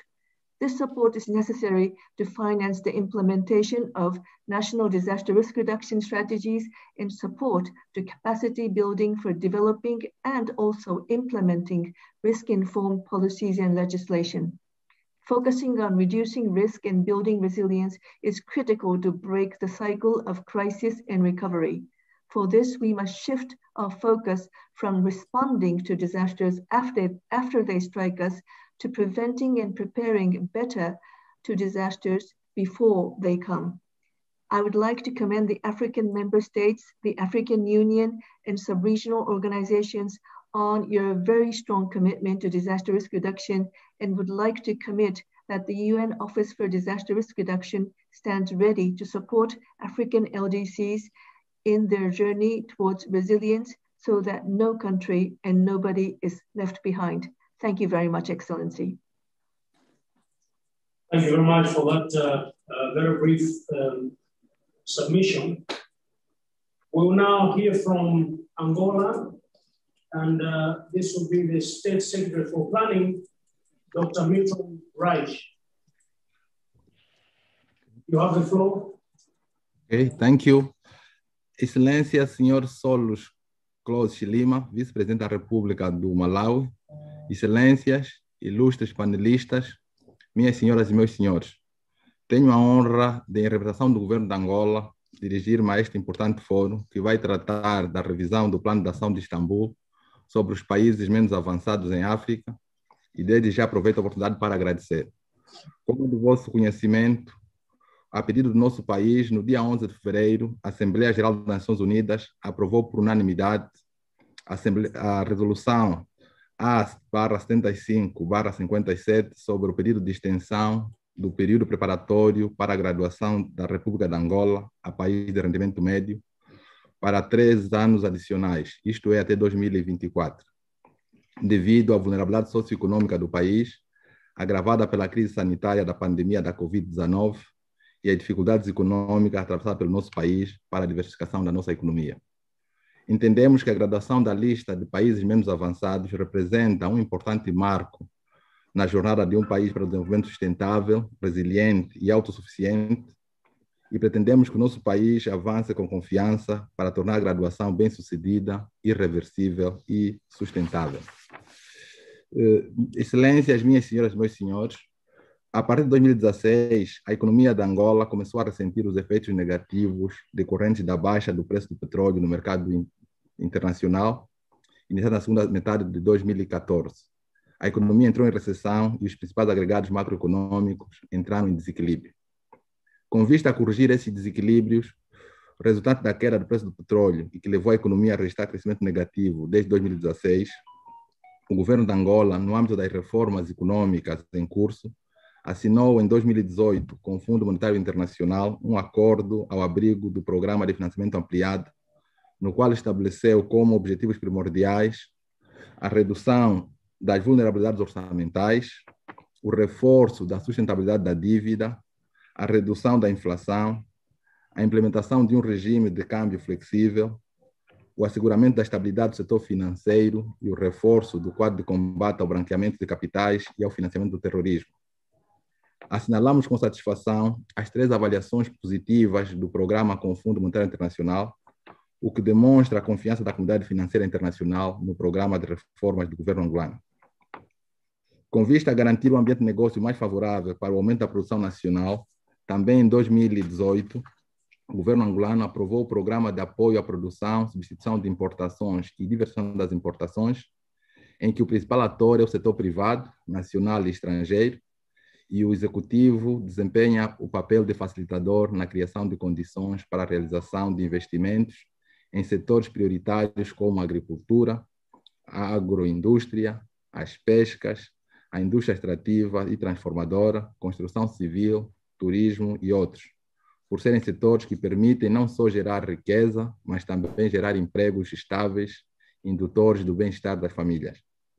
Ainda neste processo de melhoria do ambiente de negócios, foi elaborado um cronograma de implementação das medidas de melhoria dos indicadores do Doing Business, definidas com o Banco Mundial, para melhorar a posição da Angola no ranking mundial. Também estabelecemos um quadro legal facilitador de criação e funcionamento das empresas privadas, que promova e defenda a livre iniciativa, a competitividade e a sã concorrência, com vista a salvaguardar a salutar defesa dos consumidores e para fazer face às situações de imperfeições do mercado ainda existentes na nossa economia, tendo sido aprovada a Lei da Concorrência e criado a Autoridade Reguladora da Concorrência. Enfim, estamos a realizar reformas institucionais e econômicas profundas com vista a construir uma economia forte, sustentável e inclusiva, através da criação de um ambiente de negócios favorável ao investimento e à diversificação da economia. Excelências, minhas senhoras e meus senhores, o cenário macroeconômico nacional e internacional em 2020 foi marcado pela contração da atividade econômica em decorrência do impacto negativo da pandemia da Covid-19.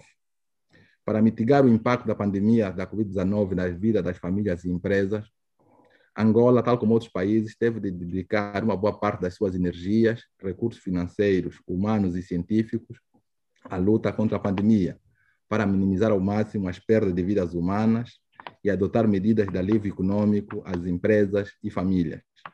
Realçamos que Angola procurou amenizar os efeitos econômicos e financeiros da pandemia através de um conjunto de medidas de mitigação dos efeitos da pandemia da Covid-19, que passaram pela revisão do nosso Orçamento Geral do Estado de 2020 e implementação de um pacote de medidas de alívio econômico de ímpeto fiscal e monetário. Relativamente à questão sanitária, logo após a OMS ter declarado o surgimento da SARS-CoV-2 como emergência de saúde pública global, o executivo angolano mobilizou-se rapidamente, tendo criado a Comissão Multissetorial para a Prevenção e Combate da Covid-19 e elaborado um plano de contingência com orientações precisas sobre a resposta à pandemia, a fim de se planificar de modo eficiente a mobilização de recursos humanos, materiais e financeiros adequados. Angola priorizou os esforços financeiros para a melhoria da rede hospitalar do país, aumentou a capacidade de testagem dos cidadãos e continuou com o apoio de abastecimento de água potável e distribuição de cestas básicas às populações mais carenciadas. Ao mesmo tempo, foram construídos 4 centros de tratamento da Covid-19 e hospitais de campanhas em zonas consideradas sensíveis. Excelências, o governo de Angola tem realizado todos os esforços através de uma abordagem multissetorial e tem estado comprometido em conseguir atingir os objetivos de melhorar os índices de vulnerabilidade econômica e de capital humano através de uma boa governação, igualdade de direitos, respeito pela democracia e consideração do Estado de Direito, no sentido de cumprir com as orientações previstas no Programa de Ação de Istambul. Embora estejamos conscientes de que a Covid-19 seja uma ameaça, no domínio da vulnerabilidade econômica, todos os esforços foram realizados no sentido de não perdermos o foco naqueles que continuam a ser as principais prioridades do executivo angolano, nomeadamente trabalhar para a reanimação e diversificação da economia, aumentar a produção nacional de bens e serviços básicos, aumentar o leque de produtos exportáveis e aumentar a oferta de postos de trabalho. No que diz respeito à inclusão social e à melhoria do índice de capital humano, o governo tem como prioridade melhorar o índice de desenvolvimento humano, que é uma das nossas principais metas no quinquênio 2018-2022. Essa aposta passa necessariamente pelo exercício da democracia participativa, pela inclusão econômica, social, cultural e digital, pelo combate à discriminação baseada no sexo, religião, grupos étnicos ou filiação partidária. Minhas senhoras e meus senhores, distintos convidados, o principal desafio de implementação do Programa de Ação de Istambul continua a centrar-se na existência de recursos humanos e financeiros inadequados a todos os níveis, não só na implementação, mas também na monitorização e avaliação das ações e recomendações do programa.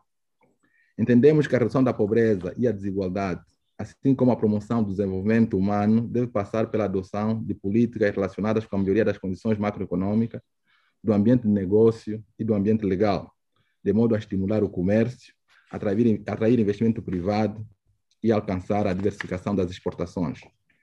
Para aproveitar o dividendo demográfico, é importante que a África, com o apoio dos seus parceiros internacionais, aposte em estratégias para capacitação do capital humano e melhoria da qualidade do ensino para todos, com ênfase para a jovem mulher.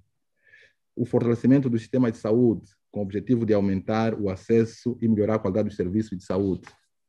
O fortalecimento do Sistema Nacional de Proteção Social, com o objetivo de apoiar as famílias pobres com inclusão produtiva no seio das comunidades.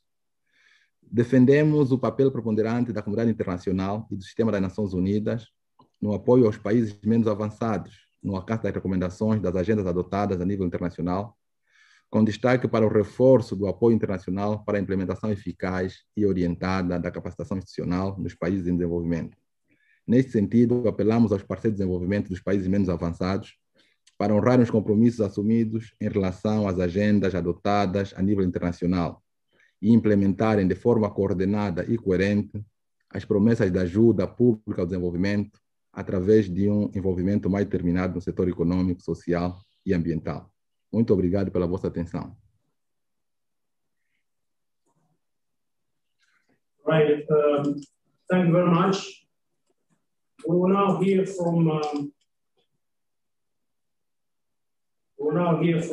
the ambassador from Finland to Malawi, Ambassador Pijo Chodre. You have the floor. Thank you. Vice President of the Republic of Malawi, Honorable Ministers, Excellencies, ladies and gentlemen. It is an honor to represent Finland in this review meeting on the implementation of the Istanbul Programme of Action. Having personally attended the meeting in Istanbul, I'm delighted to see the process moving forward, though I have to say I struggle to believe it was already 10 years ago.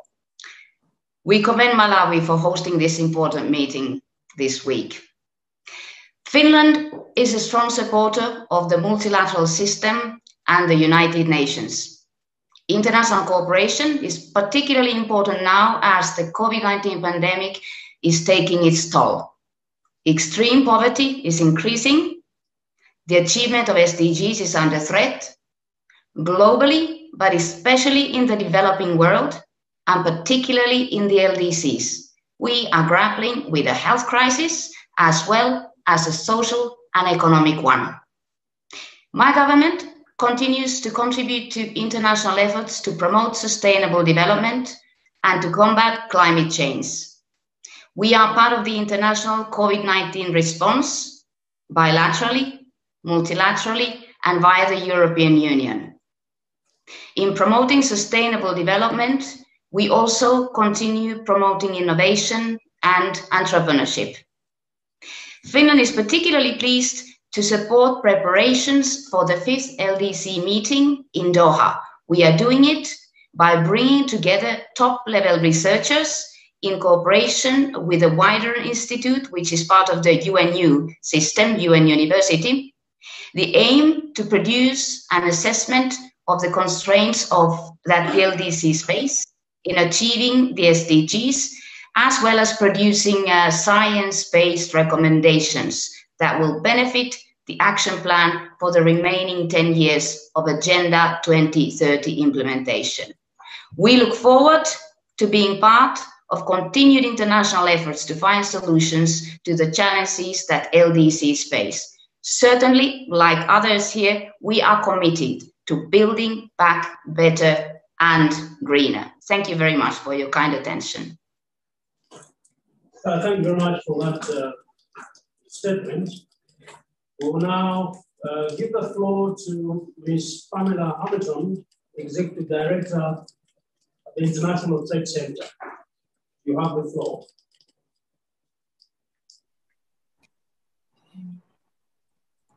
Thank you very much, Honorable Vice President. Can you hear me? Yes, I can. Please. Yes, Honorable Vice President, Ministers, Excellencies, ladies and gentlemen. The Istanbul Programme of Action, which we all adopted in 2011, was to our roadmap for the future we wanted.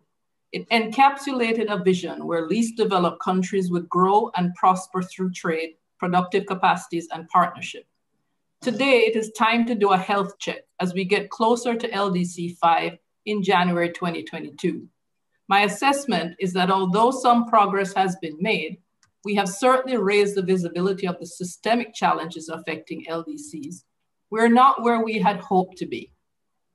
I remain optimistic, however, despite the fact that collectively we're facing one of the greatest threats in a century, and with another existential threat, that of climate change, right around the corner. I don't need to speak with you of the destruction that the pandemic has wrought. It has been a health and an economic crisis that has exposed our vulnerabilities, but also energized us to move forward together to ensure that we're prepared to face the upcoming headwinds. The fact that in the depths of the pandemic, the African Continental Free Trade Area was formally launched shows the courage of your convictions. At a time when value chains were strained, when many of your economies were on lockdown and your health systems under incredible pressure, the message that African LDCs choose to project was one of closer collaboration and integration.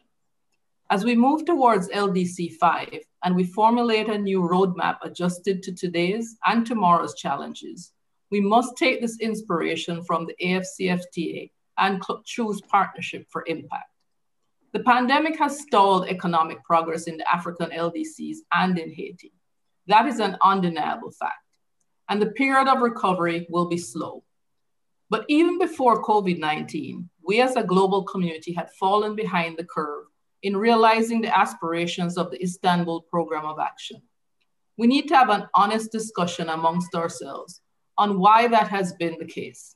But more importantly, how do we adjust and course correct moving forward?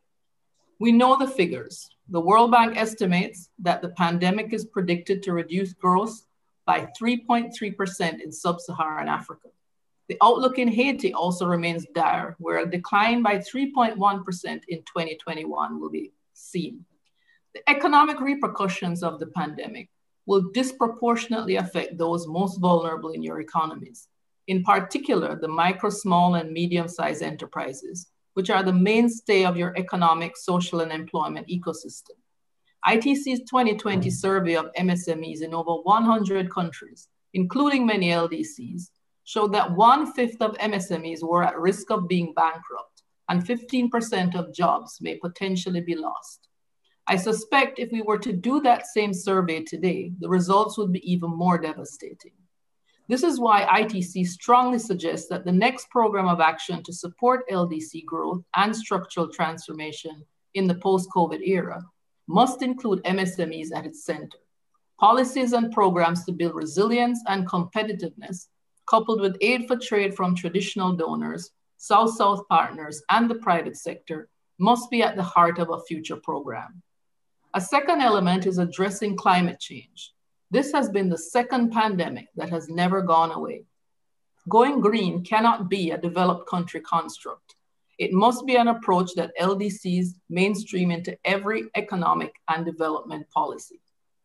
Thirdly, third element must be digital empowerment, ensuring access to new technologies to allow MSMEs, women and youth entrepreneurs, and rural farmers to be able to connect to the digital highway. The evidence shows that the businesses that stayed afloat during the pandemic were those that were about to connect to buyers, sellers, and markets digitally. If there's one thing we have learned from the pandemic is that access to digital tools must be a priority moving forward. And a fourth element must be investing in women's economic empowerment. ITC research shows that women-owned enterprises have been particularly vulnerable during this period, as they are on average smaller in size and tend to have fewer assets and limited cash reserves to cushion the lockdown-induced liquidity shortages.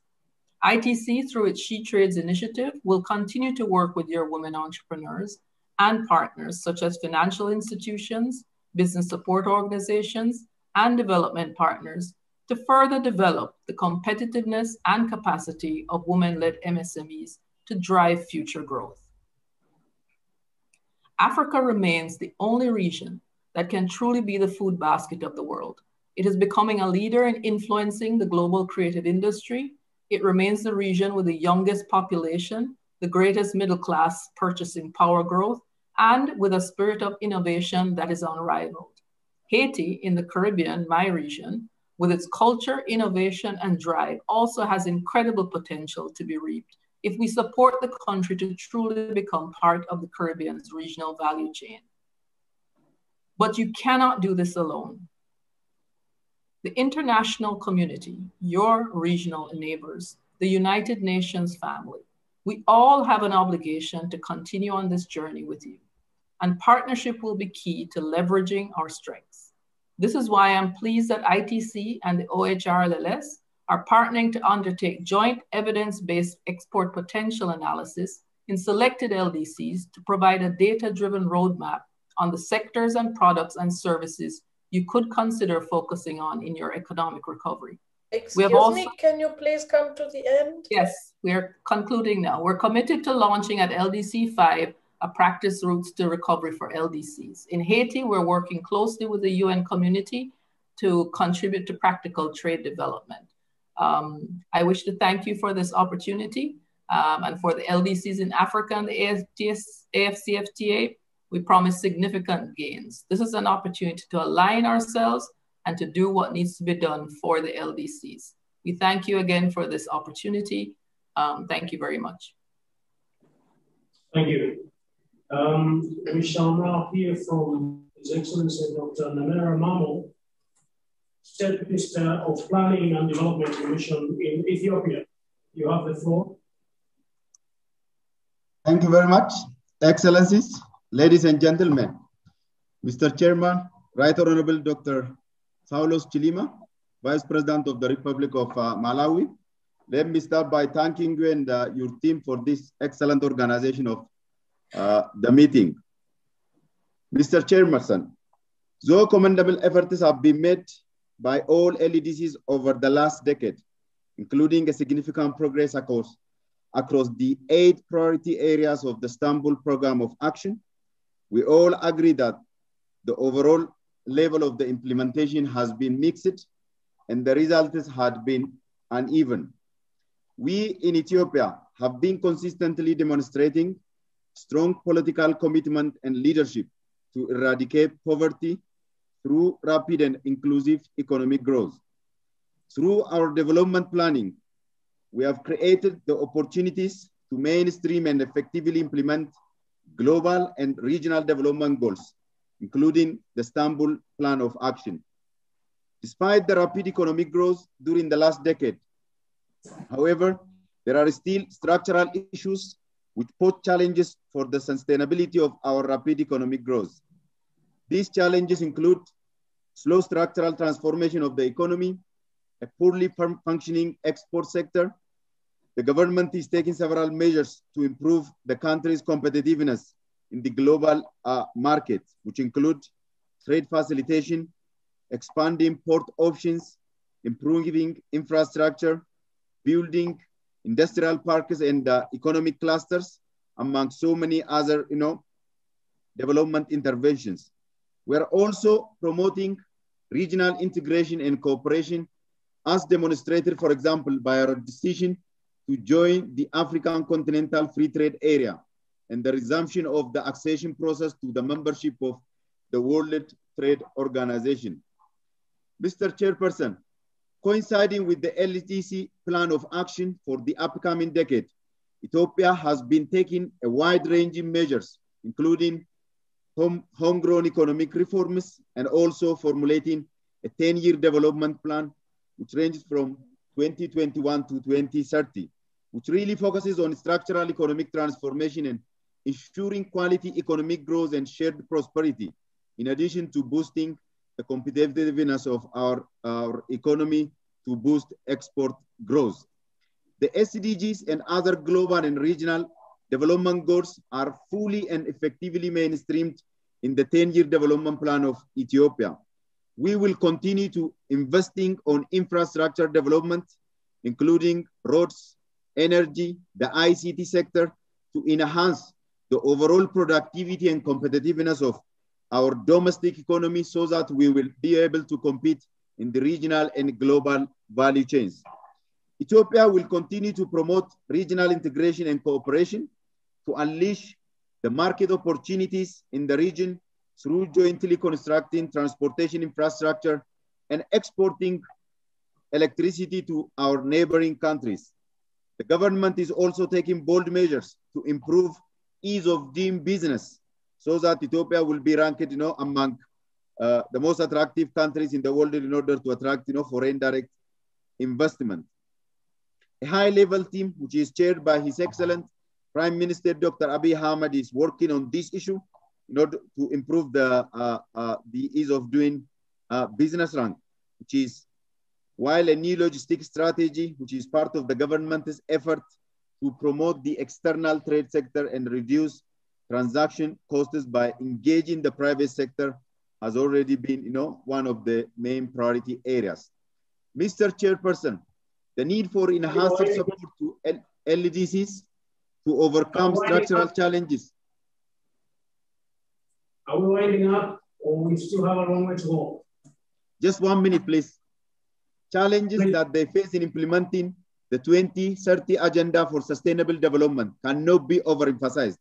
The upcoming program of action of LDC5 is extremely critical in demonstrating the international community's commitment of leaving no one behind and reaching the farthest behind first. In this regard, the Africa Regional Review meeting will set the tone for an ambitious, comprehensive, and action-oriented program of action for 2022 to 2032, with concrete deliverables that address systemic economy-wide gaps and limitations that hinder efforts aimed at fostering productive capacities and structural economic transformation of the least developed countries. Finally, let me reaffirm Ethiopia's active and constructive engagement in the upcoming sessions of the Africa Regional Review meeting and throughout the process leading to the successful conclusion of the LDC5 in Doha, Qatar, with an ambitious, comprehensive, and action-oriented outcome document that supports least developed countries in their endeavor of implementing the Agenda 2030 in the remaining decade. I thank you all for your attention and God bless you all. Thank you very much, sir. We will now hear from the Deputy Director for Africa, the Federal Ministry of Economic Cooperation and Development, Germany. You have the floor. Thank you very much, Honorable Chair, Excellencies, Honorable Ministers from African LDCs, and colleagues, ladies and gentlemen. This Africa Regional Review poses an important opportunity to assess the structural challenges and emerging issues faced by African LDCs and Haiti, and the outcomes of this week's discussions will provide guidance on the way towards LDC5 and for implementing the Istanbul Programme of Action, the 2030 Agenda for Sustainable Development, as well as for the EU's own Agenda 2063. Along this way, Germany will continue its long-standing cooperation with LDCs with urgency to work towards ending the COVID-19 crisis and towards a fast recovery. Germany is keenly aware of the pressing needs and additional challenges LDCs face due to the ongoing COVID-19 pandemic. In response and beyond to the German contribution via the EU's programs, we have launched an emergency COVID-19 support program in which Germany committed 5.3 billion euros from the 2020 and 21 development budget to help expand health infrastructure in developing countries, secure jobs, ensure food security, and stabilize crisis regions, such as assist in refugee camps. It is our conviction that we either beat the coronavirus everywhere and together, or that we will not beat it at all. Germany has repeatedly stressed the need to promote equitable access to vaccines and supports the global ACT accelerator. In 2020, Germany was the second biggest funder with 600 million euros. Furthermore, Chancellor Merkel has just pledged an increase in German support to the Global Act Accelerator by an additional 1.5 billion euros. And Germany will continue its financial and political efforts to support a multilateral solution to this crisis.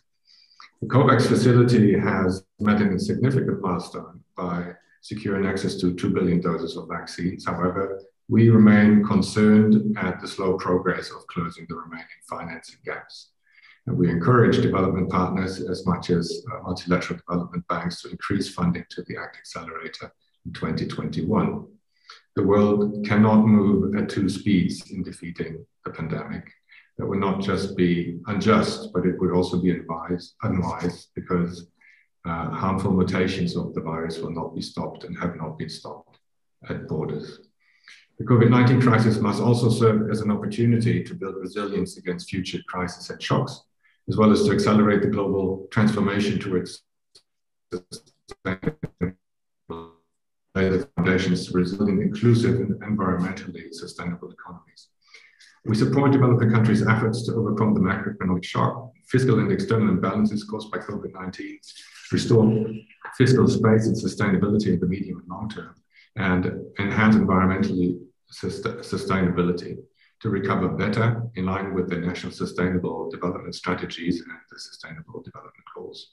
We explicitly welcome a discussion on how to align recovery measures with the 2030 Agenda for Sustainable Development, and we pay significant attention to the goal of recover forward, using the 2030 agenda as a compass. Build back better and greener should be a leading slogan in our policies and in our cooperation, focusing on green, resilient, and inclusive growth that generates jobs alongside healthcare and social spending. As this conference moves ahead, we're looking forward to learn more about the efforts and measures that have been taken by LDCs to combat. One minute. I'm wrapping up, thank you. As much as the specific obstacles that need to be overcome. Honorable Chair, ladies and gentlemen, thank you for your attention. I'll close with wishing us all very productive and fruitful discussions in the next days. Thank you. Right, thank you very much for that. And we will now give the floor to the UN Technology Bank for the LDCs, Mr. Joshua Setipa. You have the Right Honorable the Vice President of the Republic of Malawi, Honorable Ministers, Heads of International Organizations, distinguished delegates, ladies and gentlemen. Let me join previous speakers in expressing our appreciation to the government and the people of Malawi for hosting this important meeting. This meeting comes at a crucial time for the least developed countries as they continue to not only respond to the current pandemic, but to also take stock of progress in the implementation of the Istanbul Plan of Action. The Technology Bank was born out of the Istanbul Programme of Action and is the first SDG indicator to be achieved in the 2030 agenda. Chair, COVID-19 has changed the world in more than one way, resulting in a significant impact on health, social, economic, and political structures in the LDCs. From the total disruption of global supply chains to the working environment, there is no doubt that COVID-19 will significantly set back global efforts to eradicate extreme poverty and previous gains in critical areas such as health.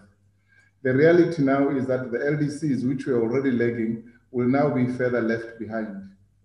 Chair, if there's one key lesson we've learned over the past 12 months, it is that partnerships are the only way we can address the challenges facing the LDCs. We have all witnessed how through global partnerships in science, COVID-19 vaccines were developed in record time for a disease that was unknown 12 months ago. It is only through strong partnerships and enhanced coordination that LDCs can successfully respond to COVID-19 and recover, foster productive capacities, graduate from LDC status, and achieve the Sustainable Development Goals. However, a post-COVID-19 recovery that will lead to a more sustainable, resilient, and inclusive future will require a coordinated multilateral response and the use of innovative tools and risk mitigation instruments. These efforts must address the following in our view. First, they must tackle inequality within and across countries. The nationalism demonstrated initially in the procurement of PPE and related COVID-19 technologies, and now in relation to vaccines, is one of many examples. They must also bridge the digital divide. They must also strengthen healthcare systems. They should also enhance STI capacities in LDCs and develop supportive networks by facilitating collaboration and resource sharing between public and private sector actors in the LDCs and globally on STI development in the LDCs. In conclusion, Chair, the Technology Bank stands ready to support LDCs to identify the STI challenges and opportunities as a means to building productive capacities and promoting structural economic transformation and achievement of SDGs. I thank you for your attention. Thank you very much for that very brief presentation. We are now going to hear from His Excellency Mr. Ronaldo Costa, permanent representative to the UN in New York. You have the floor.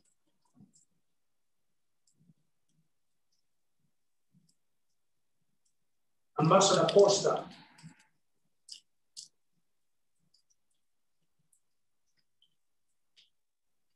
Well, I guess they're not on, so we'll proceed with WIPO, Mr. Hassan Clay, Deputy Director General, Regional and National Development Sector.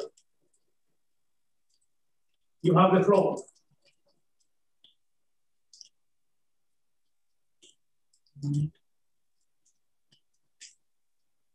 Sorry, we can't hear you. No. No, we can't. Are you on mute? Can you hear me?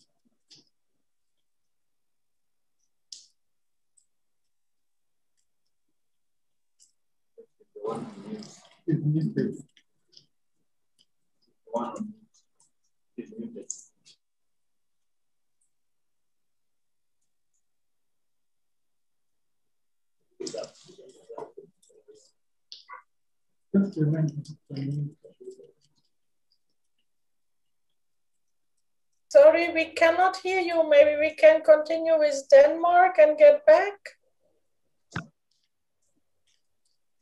Yeah, I thought that was Rico. If that is the case, we can proceed with Uganda. If there's a technical issue there, we can proceed with Uganda, and then we can come back. So maybe let's proceed with Ambassador Philip Odida, Deputy Permanent Representative to the UN. You have the floor. Can you hear me? Yes, we can. Please proceed. Right.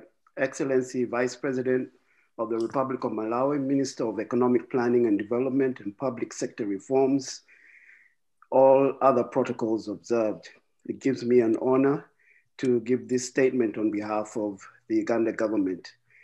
I wish to congratulate the government of the Republic of Malawi and the United Nations for organizing this regional meeting of African LDCs and Haiti to review the implementation of the Istanbul Programme of Action for LDCs for the 5th UN conference.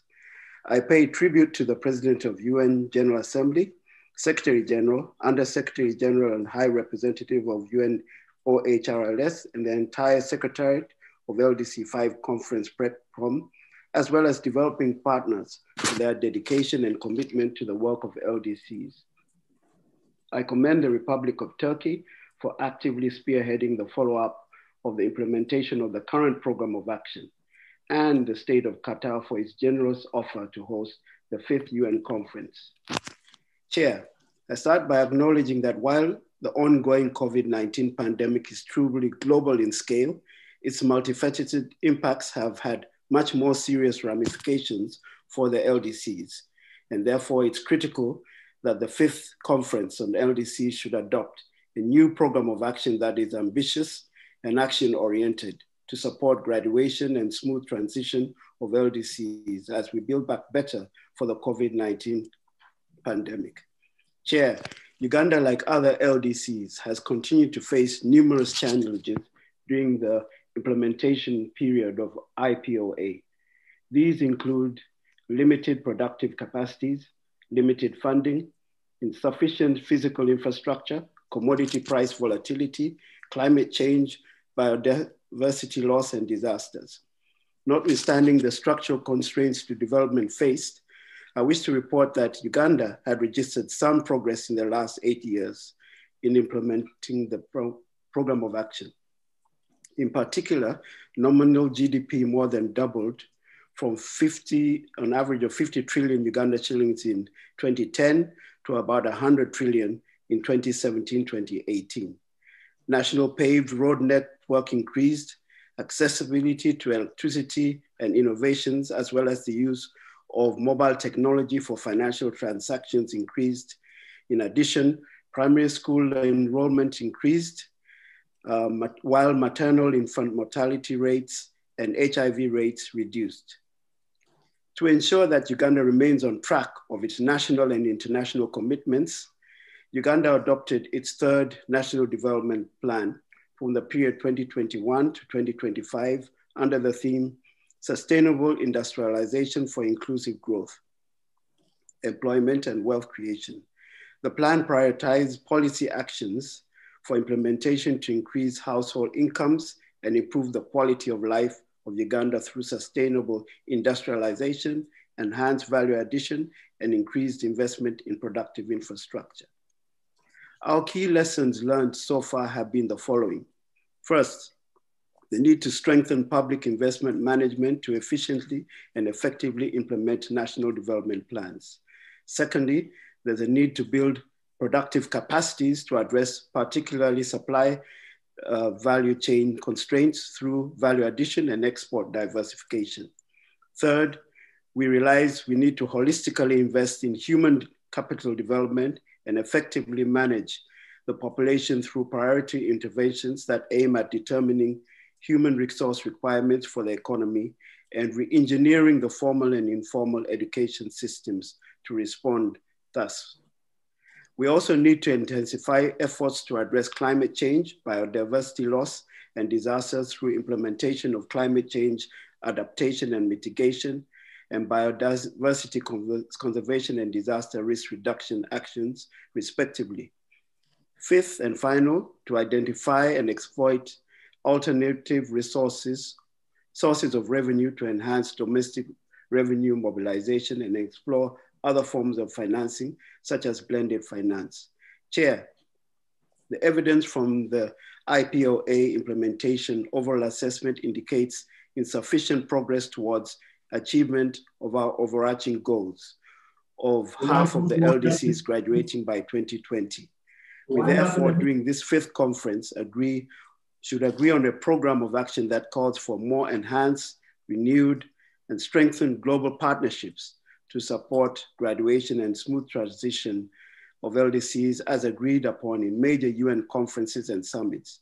In our view, this program should contain robust means of implementation to support the LDCs in adequately addressing existing structural constraints. As I conclude, I indicate that with regard to these constraints in particular, the program should contain robust follow-up and monitoring framework at all levels to track its timely implementation. In conclusion, I reiterate Uganda's commitment as a bureau member of the LDC5 PrepCom to champion the special needs of LDCs during the preparation of the new program to support graduation and smooth transition of remaining LDCs. We look forward to international community, in particular our development partners, to continue extending the necessary support and cooperation in this regard. I thank you for your attention. Thank you very much for that. I will move on to give the floor to Her Excellency Ministerial Rusk, State Secretary of Development Cooperation in Denmark. You have the floor.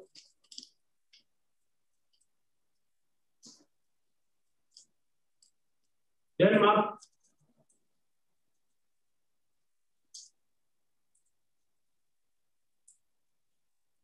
Yes, please, you have the floor, go ahead.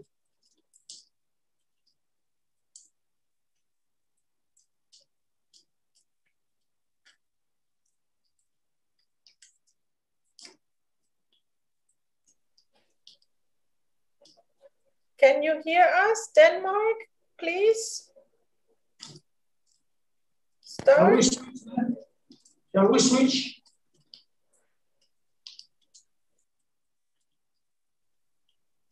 Right, so while we wait for that, I'm going to go and ask Brazil to come and present. Brazil, can you hear us? Thank you very much, Your Excellency, Mr. Saulos Chilima, Vice President of Malawi. Distinguished ministers, heads of delegation, excellencies. Allow me to express my satisfaction at joining the Africa Regional Review meeting. This event is an important part of the preparations for the 5th UN Conference on the Least Developed Countries. As a member of the group of friends of LDCs, Brazil attaches great importance to our relationship with LDC partners. For the past decade, Brazil has contributed to the development of LDCs through the provision of South-South cooperation with the aim to foster sustainable development through human and institutional capacity building. Cooperation projects have flourished in a wide array of areas, including agriculture, education, health, strengthening of local markets, and technical cooperation, especially with partners such as Angola, Guinea-Bissau, Haiti, Mozambique, and São Tomé and Príncipe.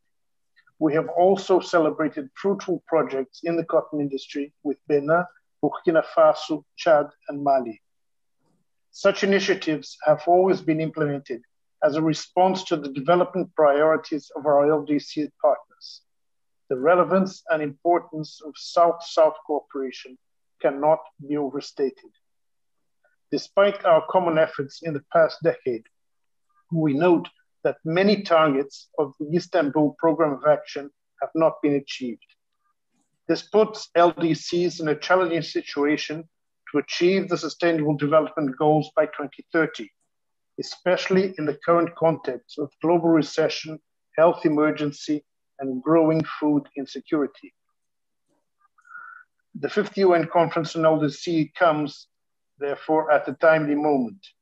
A new program of action will be needed for the 1 billion people that currently live in LDCs, that is 14% of the world population. Thematic priorities for this document should include 1, science, technology, and innovation, 2, agriculture, and 3, international trade. As for the first of these issues, innovation will only thrive if LDCs have proper technological capabilities. In particular, access to digital technologies will be a key in enabling LDC firms to participate in the global digital economy. This should go hand in hand with business and managerial capabilities, data management, and dynamic marketing capabilities. As regards agriculture, this sector accounts for more than 20% of GDP in LDCs. The importance of agriculture for employment is especially strong in African LDCs and Haiti, where agriculture generates as much as 62% of jobs. Because of the centrality of agriculture in LDCs, agricultural transformation with enhanced productivity and efficiency can be the quickest path to population and inclusive development. This becomes even more important in the current scenario of growing world population and increasing food insecurity and malnutrition. LDCs, thank you. LDCs have not improved their participation in world trade during the Istanbul Programme of Action due to unfavorable commodity market conditions, according to the latest UNCTAD report. Efforts to diversify trade and strengthen infrastructure could be a key in boosting this area. In addition, we must ensure that supply chains keep functioning. Unfortunately, we have witnessed, since the onset of the pandemic, trade restrictive measures applied to agricultural products, emergency medical equipment, and now vaccines. Finally, the new program of action could also set graduation strategies that ensure a smooth transition for LDCs, as noted by the State Secretary from Angola. How a country graduates is as important as when it graduates. Support for LDC's progress towards graduation will be key in order to overcome the unfortunate fact that so far only 6 countries have graduated. Allow me to conclude my remarks by reaffirming the importance that my government attaches to the 5th UN Conference on LDCs and its preparatory process. I am confident that this regional review will provide valuable inputs for the next meetings of the preparatory committee in New York on our way to a new program of action for LDCs. Thank you very much. Thank you very much. We shall have Denmark and then thereafter WIPO. So Denmark and WIPO, Denmark to go first.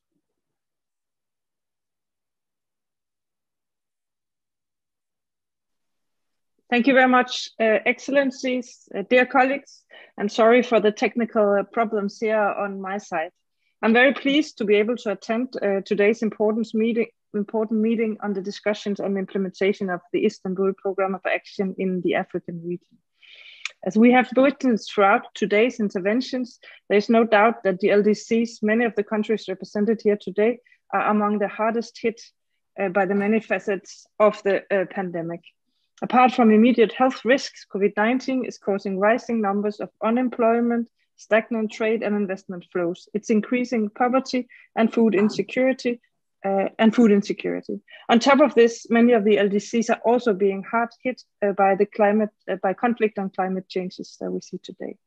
But let me be very clear, these are not your challenges, they are the challenges for all of us. As a long-standing and committed partner, Denmark is taking our share of joint responsibility very seriously. For more than 40 years, we have been delivering more than 0.7% of GNI in development aid. We may be a small country, but we are very committed to building a more fair, equal and green world. In 2020, we reprioritized 1 billion Danish kroner to the COVID-19 crisis in support of acute health crisis, and also focused on the other consequences in terms of health, sexual reproductive health and rights, education, human rights, and so on. Furthermore, Denmark supported international cooperation to ensure fair and equal access to safe and effective vaccines. Through the EU, we have been supporting the COVAX facility, where we have, from the EU side, contributed 500 million euros in grants, loans, and guarantees. Denmark, from a bilateral side, have also contributed to the COVAX as a direct donor with 50 million Danish kroner.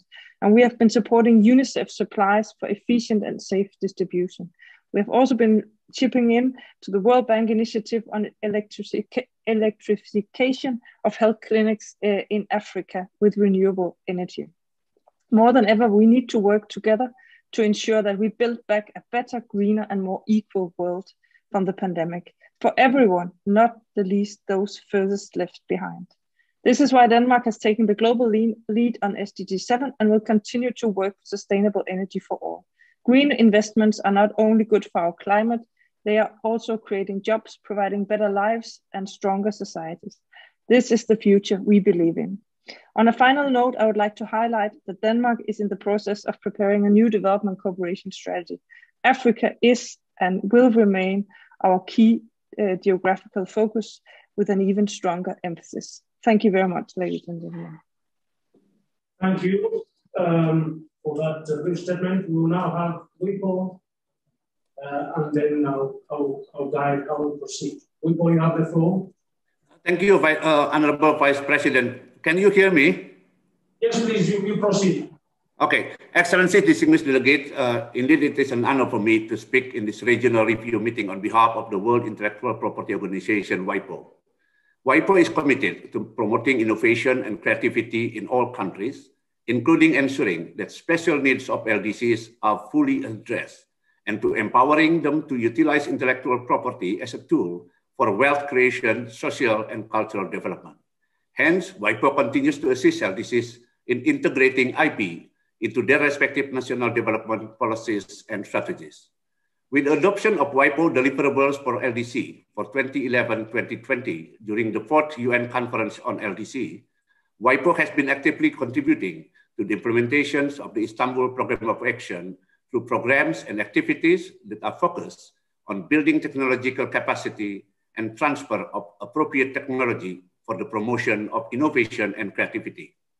Allow me now to highlight some of main programs and activities under the WIPO deliverables for LDC that we have achieved as of today.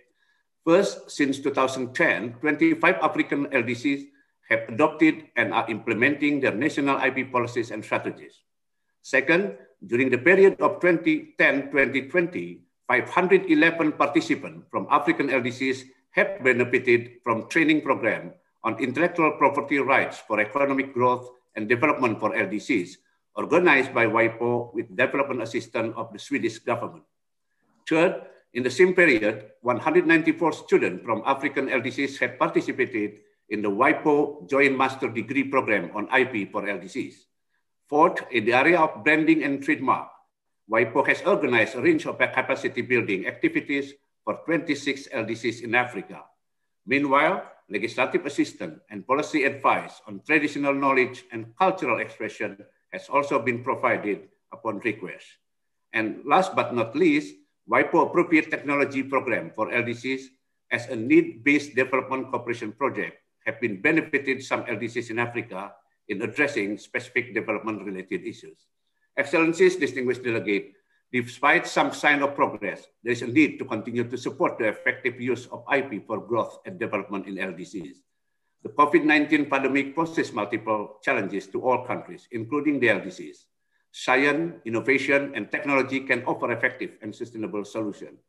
IP can be a strategic tool to promote innovation and give a boost to SMEs, generate income, and create jobs. LDC have the potential to reap economic benefits from using aspects of IP system to enhance competitiveness. Therefore, capacity and institution building for science, technology, innovation, and the use of IP in LDCs should, in our view, be among the key substantive areas of focus at the 5th UN Conference on LDCs. Under the leadership of our Director General, Mr. Darren Tang, the organization remains strongly committed to strengthen its support for LDCs member states while focusing on sustainable impact. WIPO will continue to be responsive and proactive to assist the LDCs in their efforts to attain national economic growth and development goals. We will intensify our support to promote innovation and creativity to enhance the productive capacity and competitiveness of the LDCs in the rapidly evolving global knowledge-based economy. We aim to provide more needs-based and impact-oriented activities and projects to facilitate the LDCs using IP as a tool for growth and development. In the run-up to the 5th UN Conference on LDCs, together with our beneficiary countries, we will review the progress. I hope you'll be winding up. We'll do, in a minute. We are going to implementation, review the WIPO deliverables for LDCs, and we are looking forward to developing a new set of WIPO deliverables to bring more benefit and impacts for the beneficiary LDCs. Let me conclude, Excellencies, by wishing you all a productive deliberation and very successful outcome of this regional review meeting. I thank you. Right. Thank you very much from WIPO. We started 10 minutes late, and from that time allocation, we have 3 minutes. I would like to seek your indulgence that perhaps push it by another 8 minutes so that we can listen to the 2 statements, one from Mr. Demba Dembele, President of LDC Watch, and then thereafter, Mr. Nixon Kasolene, who is a youth representative. So we shall go with Mr. Dembele first. I hope you make it in 4 minutes, and then thereafter, we close with the youth representative. Mr. Dembele, you have it. Thank you, Mr. Chair. Do you hear me? Yes, we can hear you. Please proceed. Okay, thank you very much, Mr. Chair. Honorable Dr. Chilima, Excellencies, distinguished guests and colleagues. On behalf of LDC Watch, I express my sincere gratitude to the government of Malawi and the UN for inviting our network to take part in this regional meeting. This illustrates the trust built between the UN system and LDC Watch since its launch in 2001 in Brussels with the presence of the late Kofi Annan. Since then, it has articulated the views of LDC's civil society organizations at all major UN meetings. That was the case in 2011 in Istanbul, where LDC Watch mobilized more than 300 civil society representatives and held a successful forum in the presence of Mr. Ban Ki-moon, then UN Secretary General. One of the key objectives of the Istanbul Programme of Action was to enable half the number of LDCs to meet the criteria for graduation by 2020. Obviously, this goal has not been achieved. Only 3 LDCs did graduate since 2011, with just one from Africa, Equatorial Guinea in 2017, in addition to Samoa and Vanuatu. This raises questions about the graduation process. The fixation on graduation surely misses the real issues that needed to be addressed. LDCs still face tremendous challenges and vulnerabilities, which persist despite the commitments made in successive programs of action, and because of the failure to meaningfully address the structural barriers that prevent real progress. In making graduation the primary goal, the criteria used to assess a country's performance will tend to be designed to make it happen irrespective of the reality. We have serious concerns about the criteria and the quality of the data used. Taking GDP based on market process is a false reflection of the reality of most LDCs. The indicators for measuring economic and social progress have to be reviewed to enable them to capture meaningful improvement in LDCs and non-LDCs alike. The triennial review of the Committee for Development Policy takes place this week to consider proposals on the graduation of countries from the LDC category. The absence of 2020 data and hence COVID-19 impact on the three key criteria that determine graduation may result in a totally flawed review, leading to premature graduation assessment of LDCs. Even UNCTAD, in its 22 LDC report, warned that, I quote, the world economic crisis brought by the COVID-19 pandemic may affect the previously planned graduation of LDCs, unquote. The second key issue related to the failure of past programs of action is the nature of international cooperation. Most of the commitments made to LDCs have never been entirely fulfilled. For instance, commitments on financial flows, trade, and technical assistance made in 2001 in Brussels and reaffirmed in 2011 in Istanbul remain unfulfilled. LDCs are still characterized by low income, inadequate investment in education and health, as well as economic vulnerability. Most still depend on primary products and agricultural production, making them vulnerable to commodity prices, fluctuations, and other external shocks. Other challenges include digital inequalities, vulnerability to climate change, and the impact of intellectual property rights, which tend to obstruct LDC's path to sustainable development.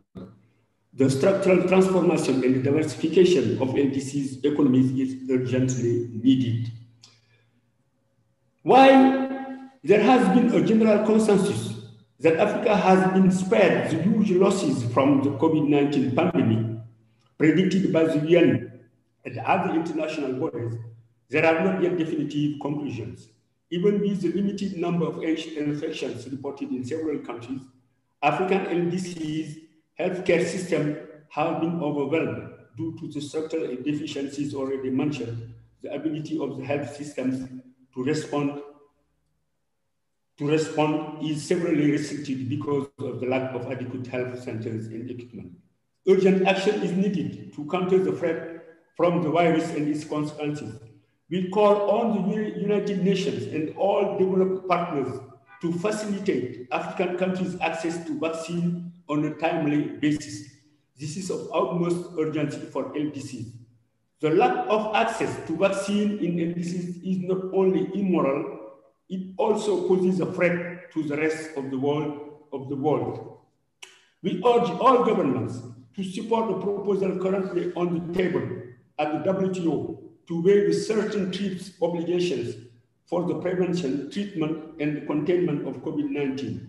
The proposal was presented in October 2020 and has gained the support of many countries and civil society organizations, including LDC Watch.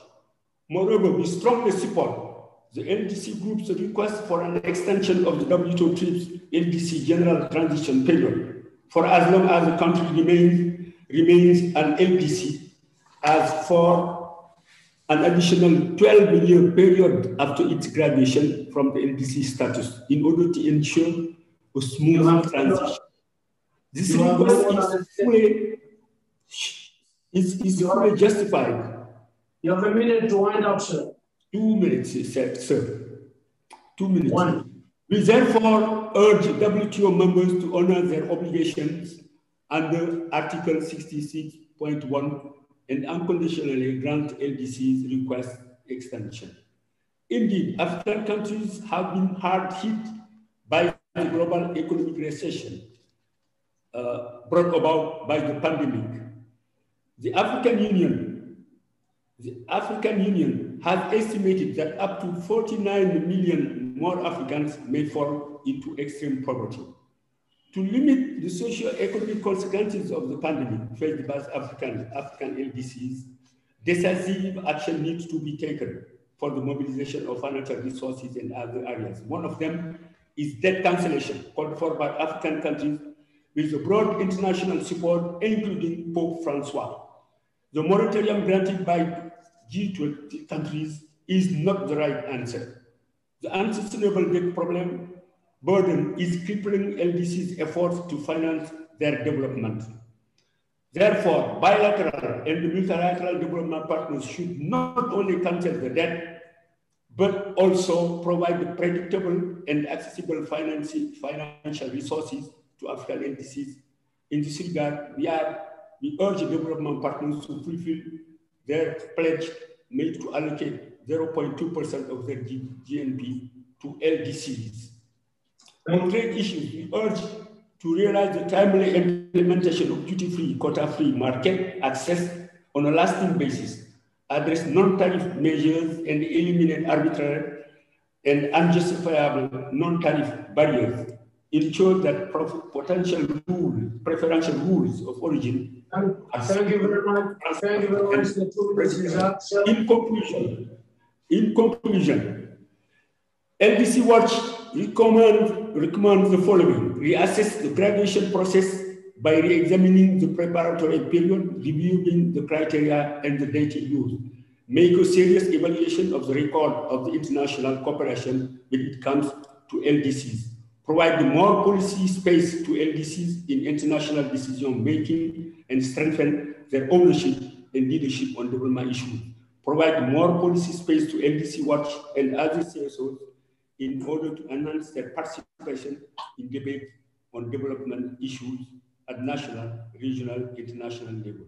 In closing, LDC Watch hope that this meeting will take bold and decisive actions to tackle the multiple challenges faced by African.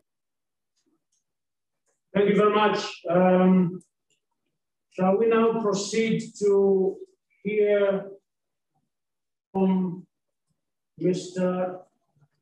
Nixon Kasoleni, who is the Central Committee member for Tejo. You have the floor. And 5 minutes max.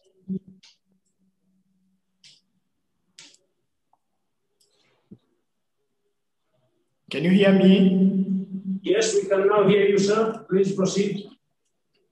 Your Excellency, Vice President of Malawi, Excellencies, distinguished guests, and ladies and gentlemen, I wish to thank the government of Malawi and all partners for organizing this meeting and for inviting the civil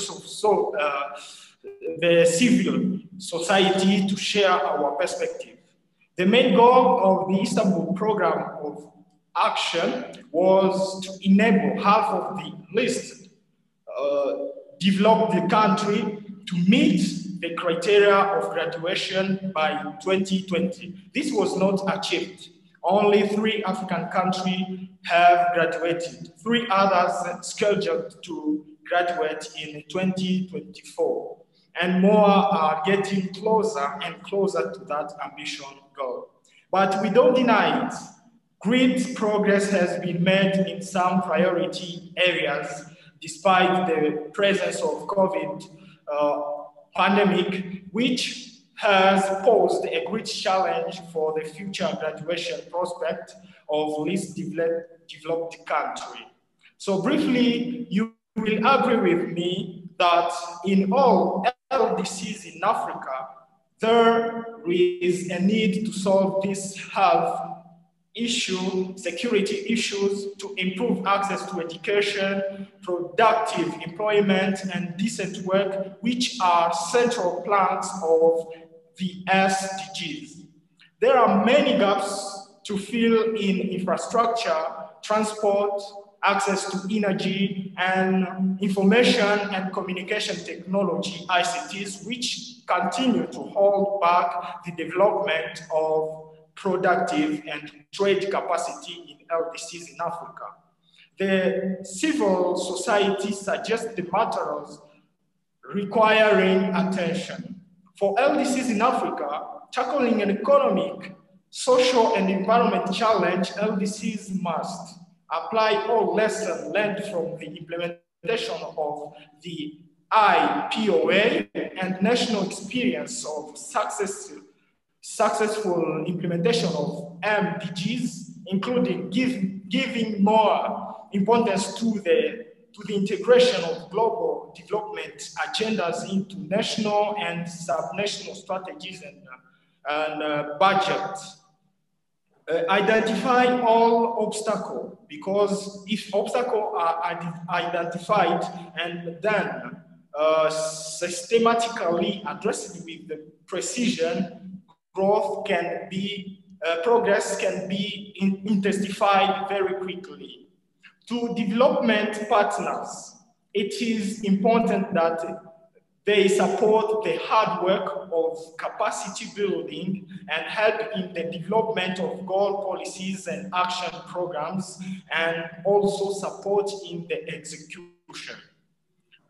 Knowing that the majority of the population in many African LDCs is made up of youth, of young people, so to achieve the sustainable development objective, it will be necessary to further build and realize what the Istanbul Programme of Action already recognized, that young people are necessary resources that need to be maximized and constitute an opportunity for our progress. The ongoing negotiation process for the new program of action will benefit from the vast experience of young people as agents of change. This is possible if and only if they participate fully. For involving young people in policy processes and decision making, it is important that young people are recognized as equal partners and relevant stakeholders. In addition, to involve young people in the process, it will be necessary to first creating space to engage young people, giving them a place at the table. Secondly, not only to create and offer this space in passive way, but to empower young people with the means to actually use it. For example, with capacity building, awareness raising, institutional support, financial support, etc. To finish, we must all remember that it is young people's right to be included in processes that will affect one way or another their present life and their future.